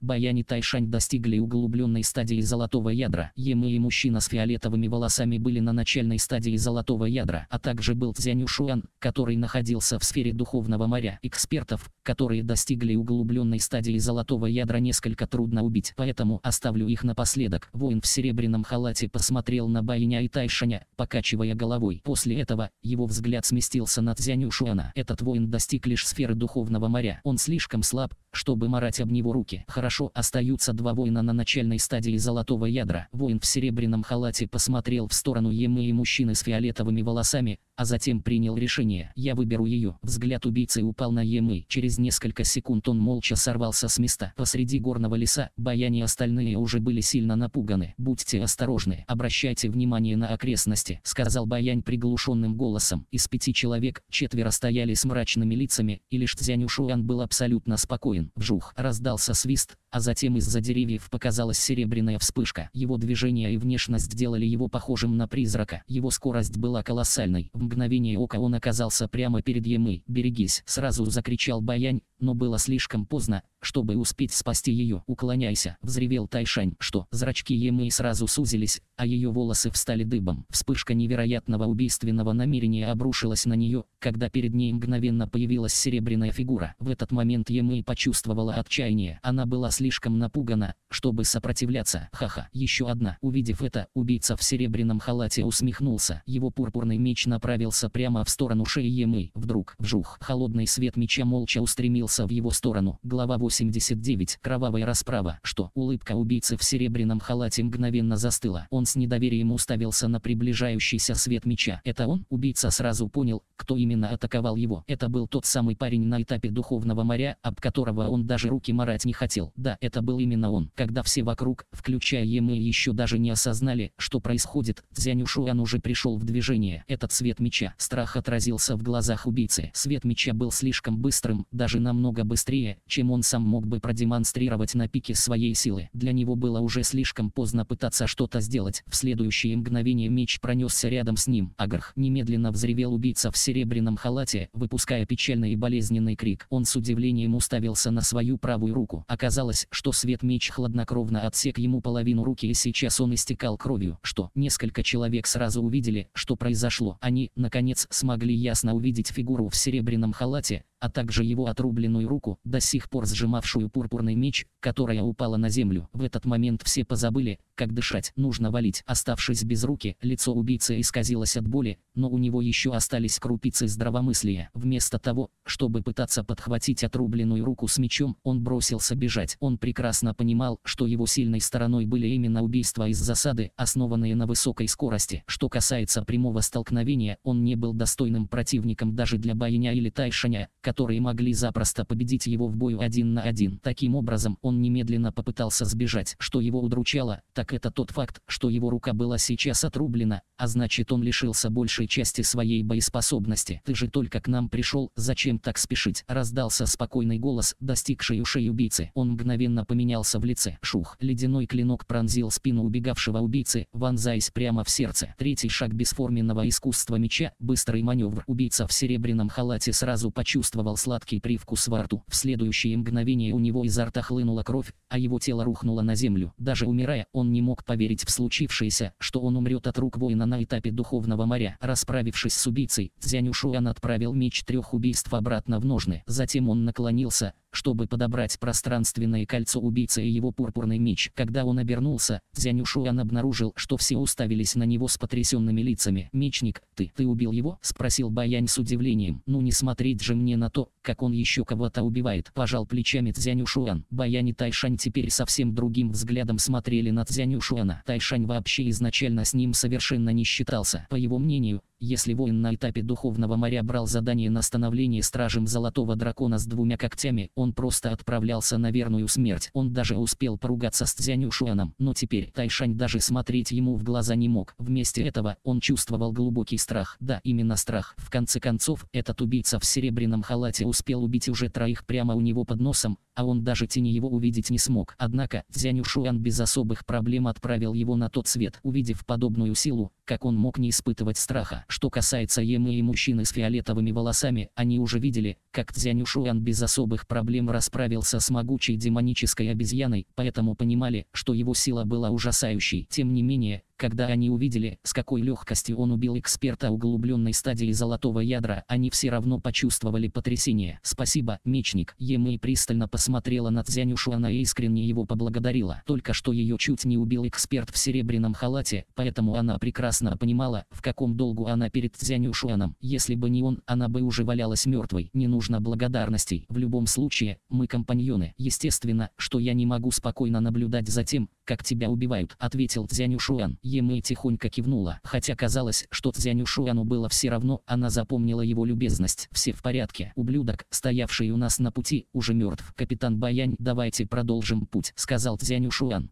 Баянь был ошеломлен на мгновение, прежде чем вернулся к реальности. Он поспешно кивнул. «Хорошо, пойдемте отсюда». Ночью, на холме, Баянь и остальные члены группы собрались перед костром. Как такое могло произойти? Этот человек был лишь на углубленной стадии золотого ядра и не обладал особо мощной силой. Он был относительно хорош лишь при атаке из засады. Если бы я сражался с ним лицом к лицу, вполне возможно, что я бы смог победить его, твердо сказал Тайшань. Хаймыв, какой позор. В любом случае, ты эксперт углубленной стадии золотого ядра, но не смог даже определить его культивацию, усмехнулся Баянь. Это все из-за высокой скорости этого парня, скривился Тайшань, а затем сказал: но все же, брат-мечник действительно потрясающий. Он до сих пор на этапе духовного моря, но так легко расправился с экспертом углубленной стадии золотого ядра. После того, как он узнал реальную силу Цзянь Ушуана, Тайшань сразу поумерил свою гордость. Действительно невероятно. Баянь тоже похвалил его. Такой превосходный эксперт на этапе духовного моря не может быть обычным человеком. На мой взгляд, он должен обладать большим опытом. Вполне возможно, что он уже ученик Дворца Дракона. Дворца Дракона? Тайшань и мужчина с фиолетовыми волосами сразу уставились на него с широко раскрытыми глазами. Мечник действительно ученик Дворца Дракона, сказала Емэй. Действительно? Тайшань и мужчина с фиолетовыми волосами сразу проявили интерес. Недалеко от них, Цзянь Ушуан расслабленно сидел на большом камне, осматривая гибкий пурпурный меч. Этот пурпурный меч раньше принадлежал убийце в серебряном халате. Сразу бросалось в глаза, что на рукояти меча была выгравирована алая цифра 11. 11, пробормотал Цзянь Ушуан. Затем он повернул ладонь вверх, и на ней появился маленький свиток. Это был свиток с заданием, который ему выдали во Дворце Дракона. Первый этап задания он выполнил, поэтому он начал изучать информацию по второму этапу. Он развернул свиток. Второй этап задания: уничтожение темных серебряных стражей. Место проведения задания: необъятные горы. Описание: во дворце правителя префектуры Дуньян династии Тиньцзун есть особый отряд, который зовется Темная Серебряная Гвардия. В него входит более сотни темных серебряных стражей, которые помогают правителю префектуры Дуньян устранять нежелательных людей и выполняют прочие тайные поручения. Процесс воспитания темного серебряного стража чрезвычайно жесток и сложен. Глава 90. Темная серебряная стража. Согласно информации, полученной из дворца Золотого Дракона, темная серебряная стража начала в этом месяце миссию, целью которой является убийство стражей Золотого Дракона и получение их колец. В необъятные горы отправился отряд темных серебряных стражей численностью в 12 человек. Суть миссии – убить по меньшей мере 5 темных серебряных стражей и забрать их пронумерованные гибкие пурпурные мечи в качестве доказательства выполнения миссии. Награда – 1000 очков за убийство рядового темного серебряного стража и 3000 за убийство их лидера. Прочитав весь свиток, вид Цзянь Ушуана стал немного странным. Убийца в серебряном халате, которого я недавно убил, на самом деле был темным серебряным стражем. Цзянь Ушуан посмотрел на гибкий пурпурный меч с цифрой 11. Очевидно, что это был конкретный номер темного серебряного стража. Темные серебряные стражи выбрали в качестве мишени стражей Золотого Дракона. Когда дворец дракона получил эту новость, они послали меня, ученика дворца дракона, чтобы я остановил темных серебряных стражей. Как же сложны их планы и интриги. Цзянь Ушуан молча улыбнулся, но отнесся к этому со всей серьезностью. Задача первого этапа миссии была для него достаточно легкой, но вот задача второго этапа заставила его почувствовать напряжение. Следует понимать, что это была команда убийц из 12 человек, в которой абсолютно все бойцы достигли как минимум углубленной стадии золотого ядра. Все они прекрасно разбирались в быстрых и скрытных убийствах. Более того, они были просто неуловимы. Если они стали его мишенью, охота на них будет сложной. Если здесь и есть что-то хорошее, так это то, что все 12 человек рассеяны по всей территории необъятных гор. Мне нужно убить лишь 5 темных серебряных стражей, чтобы закончить второй этап миссии. По крайней мере, это еще хоть как-то выполнимо, подумал Цзянь Ушуан. На следующий день посреди необъятных гор. Командир Баянь, мы уже достигли периферии необъятных гор. Теперь уже больше не нужно бояться того, что кто-то нападет на вас по пути, сказал Цзянь Ушуан. Мечник, ты уверен, что хочешь отправиться в путешествие по необъятным горам в одиночку? Спросил Баянь. Да, кивнул Цзянь Ушуан. Но не могли бы вы продлить сроки выполнения миссии для становления стражем Золотого Дракона с 2 когтями, чтобы я мог сдать задание, когда вернусь обратно? Ха-ха, не проблема. Увидимся в следующий раз, сказал Баянь. Увидимся, сказал Цзянь Ушуан с улыбкой. Мечник. Емэй посмотрела на него со смешанными чувствами, не зная, что сказать. Необъятные горы были просто огромными. Вокруг росли деревья, возраст которых превышал порой сотни лет. Повсюду были густые заросли и терновник. Юноша в черном, с длинным мечом за спиной, в одиночестве брел через джунгли. Он казался расслабленным и спокойным, но его духовная сила постоянно была наготове. Он внимательно огляделся. Прошло уже 2 дня. Он медленно поднял голову. Прошло уже 2 дня с того момента, как он покинул отряд Баяня и ушел в одиночку бродить по необъятным горам. Он столкнулся со многими духовными зверями и даже с несколькими человеческими воинами, но больше ему не встречались темные серебряные стражи. Необъятные горы огромны, а темных серебряных стражей всего 12, причем один из них уже был убит мною. Будет трудно обнаружить остальных, они ведь разбросаны по всей территории. Цзянь Ушуан покачал головой. Неожиданно он заметил духовного зверя примерно в 100 метрах от себя. После этого ему в голову пришла идея. Если я сам не могу их найти, значит нужно посмотреть, смогу ли я заставить их самих прийти ко мне. В следующий момент произошел огромный взрыв духовной силы от Цзянь Ушуана, и он помчался в сторону духовного зверя, который находился на начальной стадии золотого ядра. Через мгновение разразилась ожесточенная битва. С силой Цзянь Ушуана ему было крайне просто убить духовного зверя на начальной стадии золотого ядра. Однако эта битва длилась довольно долго. Бум-бум-бум. Стоял ужасный грохот, многие деревья вокруг были повалены на землю, а некоторые вообще разлетались в щепки. Повсюду в земле виднелись кратеры и шрамы от меча, словно наступил судный день. Судя по виду того, что творилось вокруг, было ясно, что здесь произошла битва. Они подняли такой шум, что создавалось впечатление крайне напряженной битвы. Конечно, все это было сделано Цзянь Ушуаном намеренно. Причина была довольно проста: привлечь внимание темных серебряных стражей с помощью звуком жестокого сражения. Задачей темных серебряных стражей была охота на стражей Золотого Дракона, потому они наверняка обратят самое пристальное внимание звуком сражения. Таким образом, Цзянь Ушуана сможет заманить их к себе. Если они увидят одинокого стража Золотого Дракона, они наверняка не смогут устоять перед такой заманчивой целью. Очевидно, что в первый раз Цзянь Ушуану все же не повезло. Он намеренно затягивал сражение с духовным зверем, но убийцы так и не появились. Но сражение все же привлекло в это место еще еще двух других духовных зверей, один из которых находился на начальной стадии золотого ядра. Похоже, что поблизости нет темных серебряных стражей, нужно отправиться в другое место. Цзянь Ушуан немедленно исчез. Спустя час он появился в другом месте и снова бросился в бой с духовным зверем на начальной стадии золотого ядра, продолжая намеренно издавать как можно больше шума. В густом лесу, вжух, фигура, похожая на призрака, быстро промчалась среди деревьев и вскоре оказалась на вершине высокого дерева. Эксперт в серебряном халате с худым лицом был одним из темных серебряных стражей. Задание длится уже полмесяца, но у меня всего 16 колец золотого дракона. Воин в серебряном нахмурился. Их слишком мало. Я должен поторопиться и постараться собрать 50 до крайнего срока. У него было 16 колец золотого дракона, а значит, он убил уже 16 стражей золотого дракона. Внезапно, бум, вдали послышался оглушительный взрыв. Что? Воин в серебряном халате сразу изменился в лице. Громкий взрыв наводил на мысли, что впереди идет жестокое сражение. Надеюсь, там будут стражи золотого дракона. В его глазах вспыхнул холодный свет, а затем он быстро двинулся к источнику звука. Спустя несколько мгновений убийца добрался до места сражения. Он спрятался за деревом, наблюдая за тем, что там происходит. Он заметил юношу в черной одежде и с длинным мечом, который в жестоком бою столкнулся с духовным зверем. Сначала убийца был поражен этой сценой. Как воин на этапе духовного моря может на равных сражаться со зверем на начальной стадии золотого ядра, но чуть позже он заметил на руке юноши золотое кольцо. Кольцо золотого дракона. Глаза убийцы сразу загорелись, а на его лице появилась странная улыбка. Кажется, еще одно кольцо золотого дракона само приплыло ко мне в руки. Глава 91. Кто тут добыча? На испещренной ямами земле Цзянь Ушуан яростно сражался со львом лунного пламени, который находился на начальной стадии золотого ядра. Если бы он хотел, Цзянь Ушуан мог бы запросто убить этого зверя, но очевидно, что он не собирался этого делать. Я уже в третий раз начал ожесточенное сражение с духовным зверем и намеренно издаю как можно больше шума. Интересно, есть ли неподалеку темные серебряные стражи? Цзянь Ушуан не был уверен, потому что последние два раза шум битвы привлек лишь других духовных зверей. Жестокая битва продолжалась еще некоторое время, прежде чем Цзянь Ушуан с большим трудом убил льва лунного пламени. Мужчина в серебряном, прятавшийся за деревом неподалеку, молча наблюдал за этой сценой. В данный момент он сконцентрировал все свое внимание, а затем резко сорвался с места. Снова в холостую. Цзянь Ушуан почувствовал сожаление, когда пошел за ядром льва лунного пламени. В этот момент внезапно подул легкий ветер. Обычные воины и даже эксперты на углубленной стадии золотого ядра могли и не почувствовать этих изменений, но Цзянь Ушуан постиг сущность шторма. Наконец-то явились. Обрадовался Цзянь Ушуан, а в следующее мгновение уже резко оглянулся и сконцентрировался. Этот эксперт был достоин зваться профессиональным убийцей из темной серебряной гвардии. Он выбрал отличный момент для нападения, когда Цзянь Ушуан повернулся к нему спиной. Когда он приблизился, он сразу нанес удар, целью которого было горло Цзянь Ушуана. Меч был очень быстрым, а убийца был абсолютно уверен в своем успехе. Какая прекрасная возможность и какое совершенное убийство. Даже если он на самом деле эксперт золотого ядра, он не сможет противостоять этому удару. Нет никаких сомнений, что этот парень умрет, а его кольцо золотого дракона станет 17 в моей коллекции. Убийца в серебряном халате улыбнулся, но неожиданно Цзянь Ушуан, который стоял к нему спиной, резко развернулся с холодным взглядом. В это мгновение на лице Цзянь Ушуан появилась хищная улыбка. Эта улыбка неожиданно напугала убийцу. Черт, годы опыта и работы темным серебряным стражем сразу дали ему понять, что он попал в ловушку. Естественно, что Цзянь Ушуан без проблем отразил нападение. Шух, вспыхнул красивый алый свет меча и мгновенно столкнулся с гибким пурпурным мечом. Однако, в следующий миг алый свет исчез, будто его и не существовало, а когда появился снова, он уже достиг груди убийцы. Что? Убийца в серебряном халате был потрясен. Уже в первом же столкновении он потерпел сокрушительное поражение. Алый свет меча вспыхнул у него на груди. Его серебряный халат был порван, а на груди появилась длинная рана. Какая мощь! Испугался убийца. Хотя он и не был хорош в прямом столкновении, но он достиг углубленной стадии золотого ядра. Однако, сражаясь с Цзянь Ушуаном, он чувствовал, будто попал в ад. В этот момент сила, показанная Цзянь Ушуаном, ужаснула даже его. Изначально у него была уверенность в своих силах, что он без труда завладеет кольцом золотого дракона. Но теперь, кто из них был охотником, а кто жертвой? Темный серебряный страж, не так ли? Внезапно спросил Цзянь Ушуан. Убийца ошеломленно уставился на Цзянь Ушуана. Откуда он смог узнать, кем он был? Я заберу твой гибкий пурпурный меч, улыбнулся Цзянь Ушуан. Затем он вновь сорвался с места, его духовная сила достигла своего пика, а сущность меча устремилась к небесам. Шух. Когда он ударил, тень меча заставила заставило его почувствовать, что удар был очень медленным, но на деле его истинная скорость была ужасающей. Четвертый ход бесформенного искусства меча, сотня вариаций. Убийца испугался и хотел заблокировать этот удар, но меч оказался слишком быстрым. Когда он поднял свой меч, меч противника уже неожиданно появился у его горла, вонзаясь в него. Цзянь Ушуан подхватил выпавший гибкий пурпурный меч и посмотрел на гравировку цифры 9 на рукояти. Второй гибкий пурпурный меч. Цзянь Ушуан улыбнулся и проверил кольцо темного серебряного стража. Как и ожидалось от темного серебряного стража, он собрал уже большое количество колец золотого дракона. Судя по количеству колец, он убил уже 16 стражей золотого дракона. Удивился Цзянь Ушуан. Истинная сила убийц была не такой уж и высокой, но вот их навыки и способности к мгновенному убийству из засады настолько страшны, что многие эксперты углубленной стадии золотого ядра могут запросто погибнуть от их меча, если будут небрежны. Продолжим. Цзянь Ушуан двинулся дальше, углубляясь все дальше в необъятные горы. Как и прежде, периодически он останавливался и начинал сражаться с духовными зверями, чтобы привлечь к себе побольше внимания. Он намеренно поднимал как больше шума, чтобы привлечь к себе внимание темных серебряных стражей. Но, к сожалению, его удача, похоже, подошла к концу. В течение следующих 3 дней Цзянь Ушуан так и не встретил ни одного темного серебряного стража. В необъятных горах дул легкий ветерок с легким запахом крови. «Будьте осторожны, не теряйте бдительности», — сказал мужчина тихим голосом. Небольшая команда из 10 человек тихонько пробиралась через джунгли. Большинство членов отряда были бледными, у некоторых в глазах виднелся ужас. Внезапно трава впереди затряслась. «Кто это?» Внезапно раздался крик, и вся группа с напряжением уставилась на траву. Шух. Затем трава раздвинул в разные стороны и показался юноша в черной одежде с длинным мечом за спиной. Это был Цзянь Ушуан.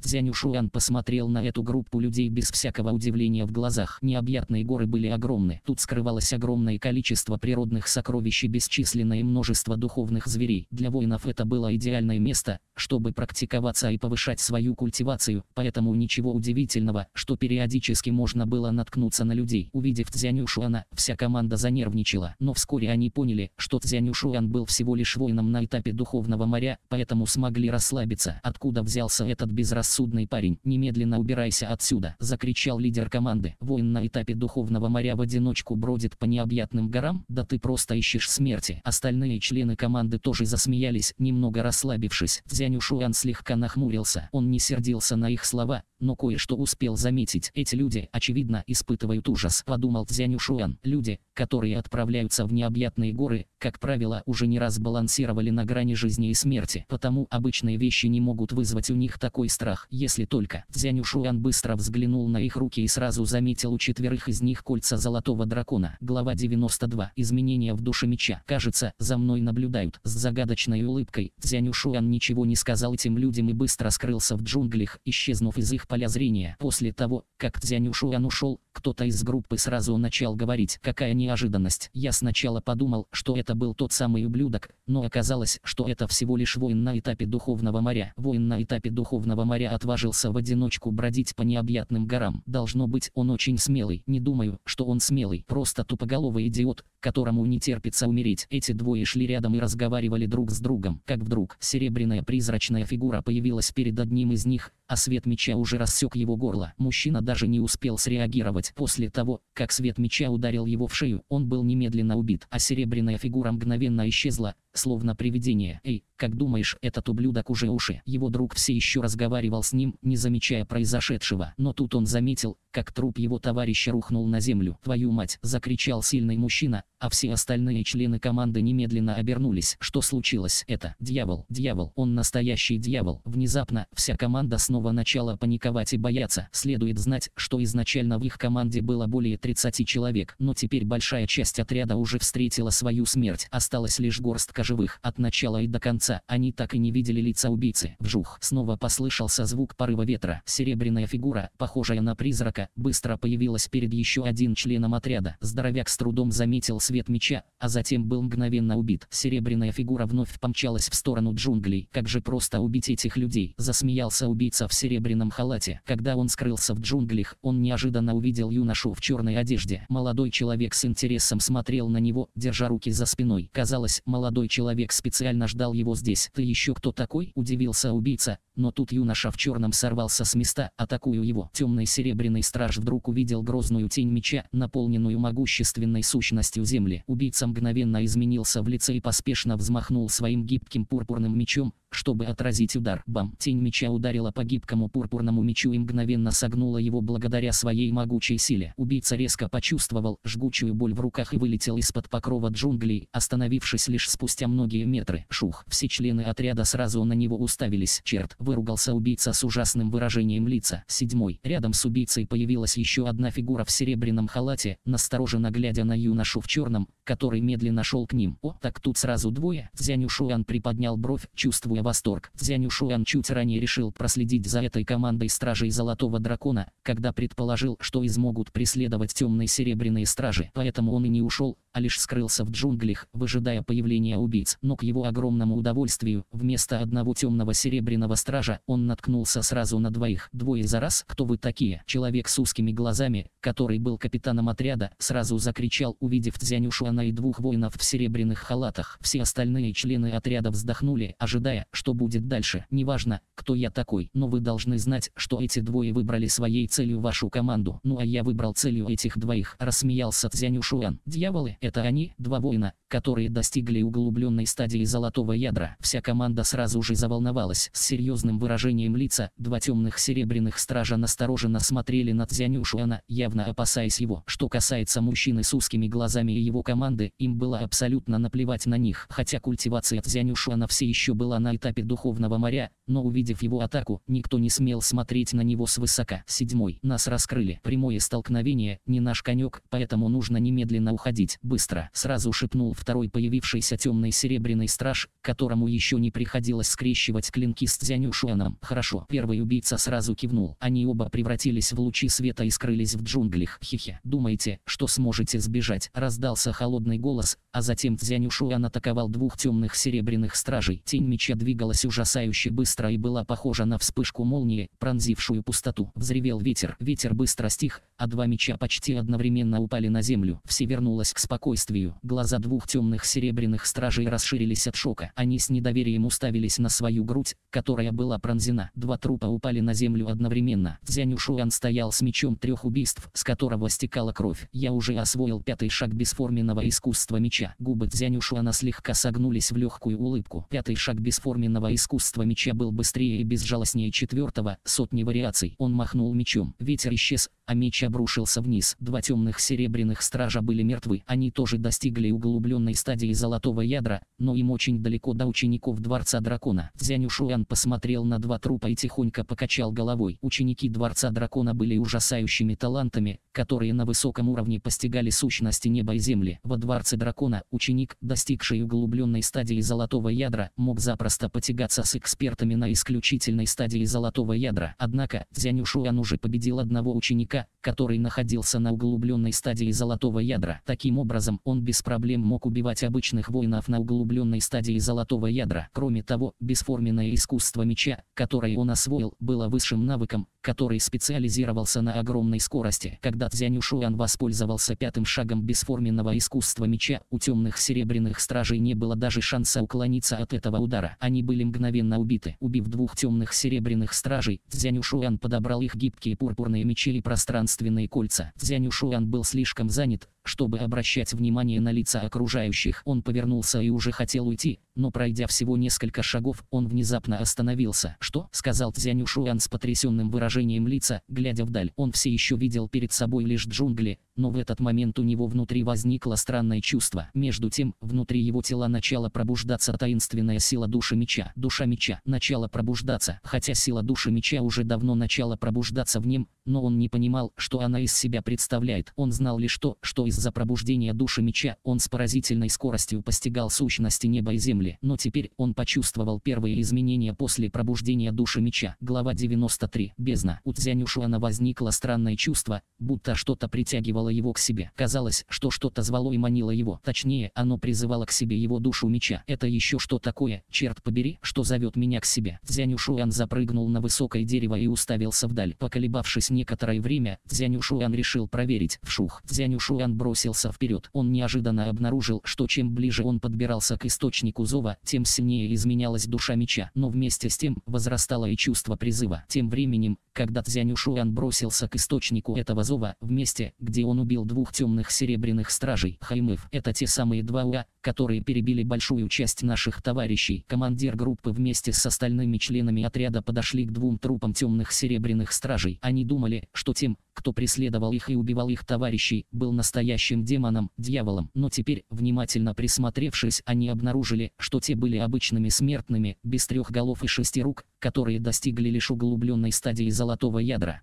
Два бесполезных ублюдка. Остальные члены команды сразу начали ругаться. Некоторые из них даже плюнули на двух темных серебряных стражей. Никто из них так и не заметил, как на соседнем дереве появился соблазнительный силуэт. Это была женщина с ледяным лицом. Она была довольно красива и была одета в серебряную одежду, а в руках держала гибкий пурпурный меч, на рукояти которого была выгравирована цифра 1. Лалю и Лааци, стоя на верхушке дерева, женщина заметила трупы двух мужчин в серебряном халате. В ее глазах промелькнуло ледяное убийственное намерение. Это были они. Женщина сразу начала действовать. Группа под руководством узкоглазого мужчины все еще ругалась, когда перед ними внезапно появилась соблазнительная фигура. Ах, черт! Прозвучали два крика одновременно. В следующий момент все почувствовали панику. Дьявол! Появился еще один дьявол. Разве их не убили? Черт! Парень обознался. Дьявол снова вернулся. Серебряная тень двигалась словно призрак, быстро убивая их одного за другим, устроив настоящую бойню. Через несколько мгновений на земле валялось множество трупов. Больше 10 товарищей было убито. В живых остался лишь мужчина с узкими глазами, который был их командиром. Но его руки уже были отрублены. Он потерял возможность сражаться. Бесполезные куски дерьма. Вы бы точно не смогли убить Лааци и Лалю. Скажи мне, кто убил этих двух? Женщина с ледяным лицом появилась перед командиром отряда. Мужчина был уже ужасно напуган и без промедления выложил все, что он знал. Сфера духовного моря. Лааци и Лалю были убиты воином на этапе духовного моря. Холодное лицо женщины сразу стало мрачным. Она быстро взмахнула мечом, рассекая горло капитану. Затем она сорвалась с места и помчалась в том направлении, куда ушел Цзянь Ушуан. Следуя к источнику зова, Цзянь Ушуан вскоре приблизился к двум близко расположенным горам. Однако, его путь преградила темная бездонная пропасть. Это еще что такое? Цзянь Ушуан встал рядом с бездной, глядя вниз, откуда дул сильный ветер. Вжух! Холодный ветер подул на стены обоих гор, мгновенно сдувая огромные камни. Какой ужасающий ветер! Цзянь Ушуан был удивлен, но наконец понял, где он находился. Перед тем, как отправиться в необъятные горы, он получил карту этих мест. На карте также были отмечены самые опасные природные зоны, в том числе и эта пропасть. Бездна, расположенная на стыке двух великих гор, была по-настоящему бездонной. В бездне бушевал такой сильный ветер, что он мог превратить в крошку даже камни, не говоря уже о человеческом теле. Тем не менее, человеческие воины могли создавать барьер духовной силы, чтобы противостоять этому холодному ветру. Однако, самым страшным аспектом этой бездны был не ветер, а ее загадочность. С тех времен, когда была образована эта бездна, великое множество экспертов пыталось спуститься вниз. Среди них были даже эксперты сферы пустоты инь-янь, но максимум, что удавалось исследовать, это верхние несколько километров. Если кто-то спускался ниже,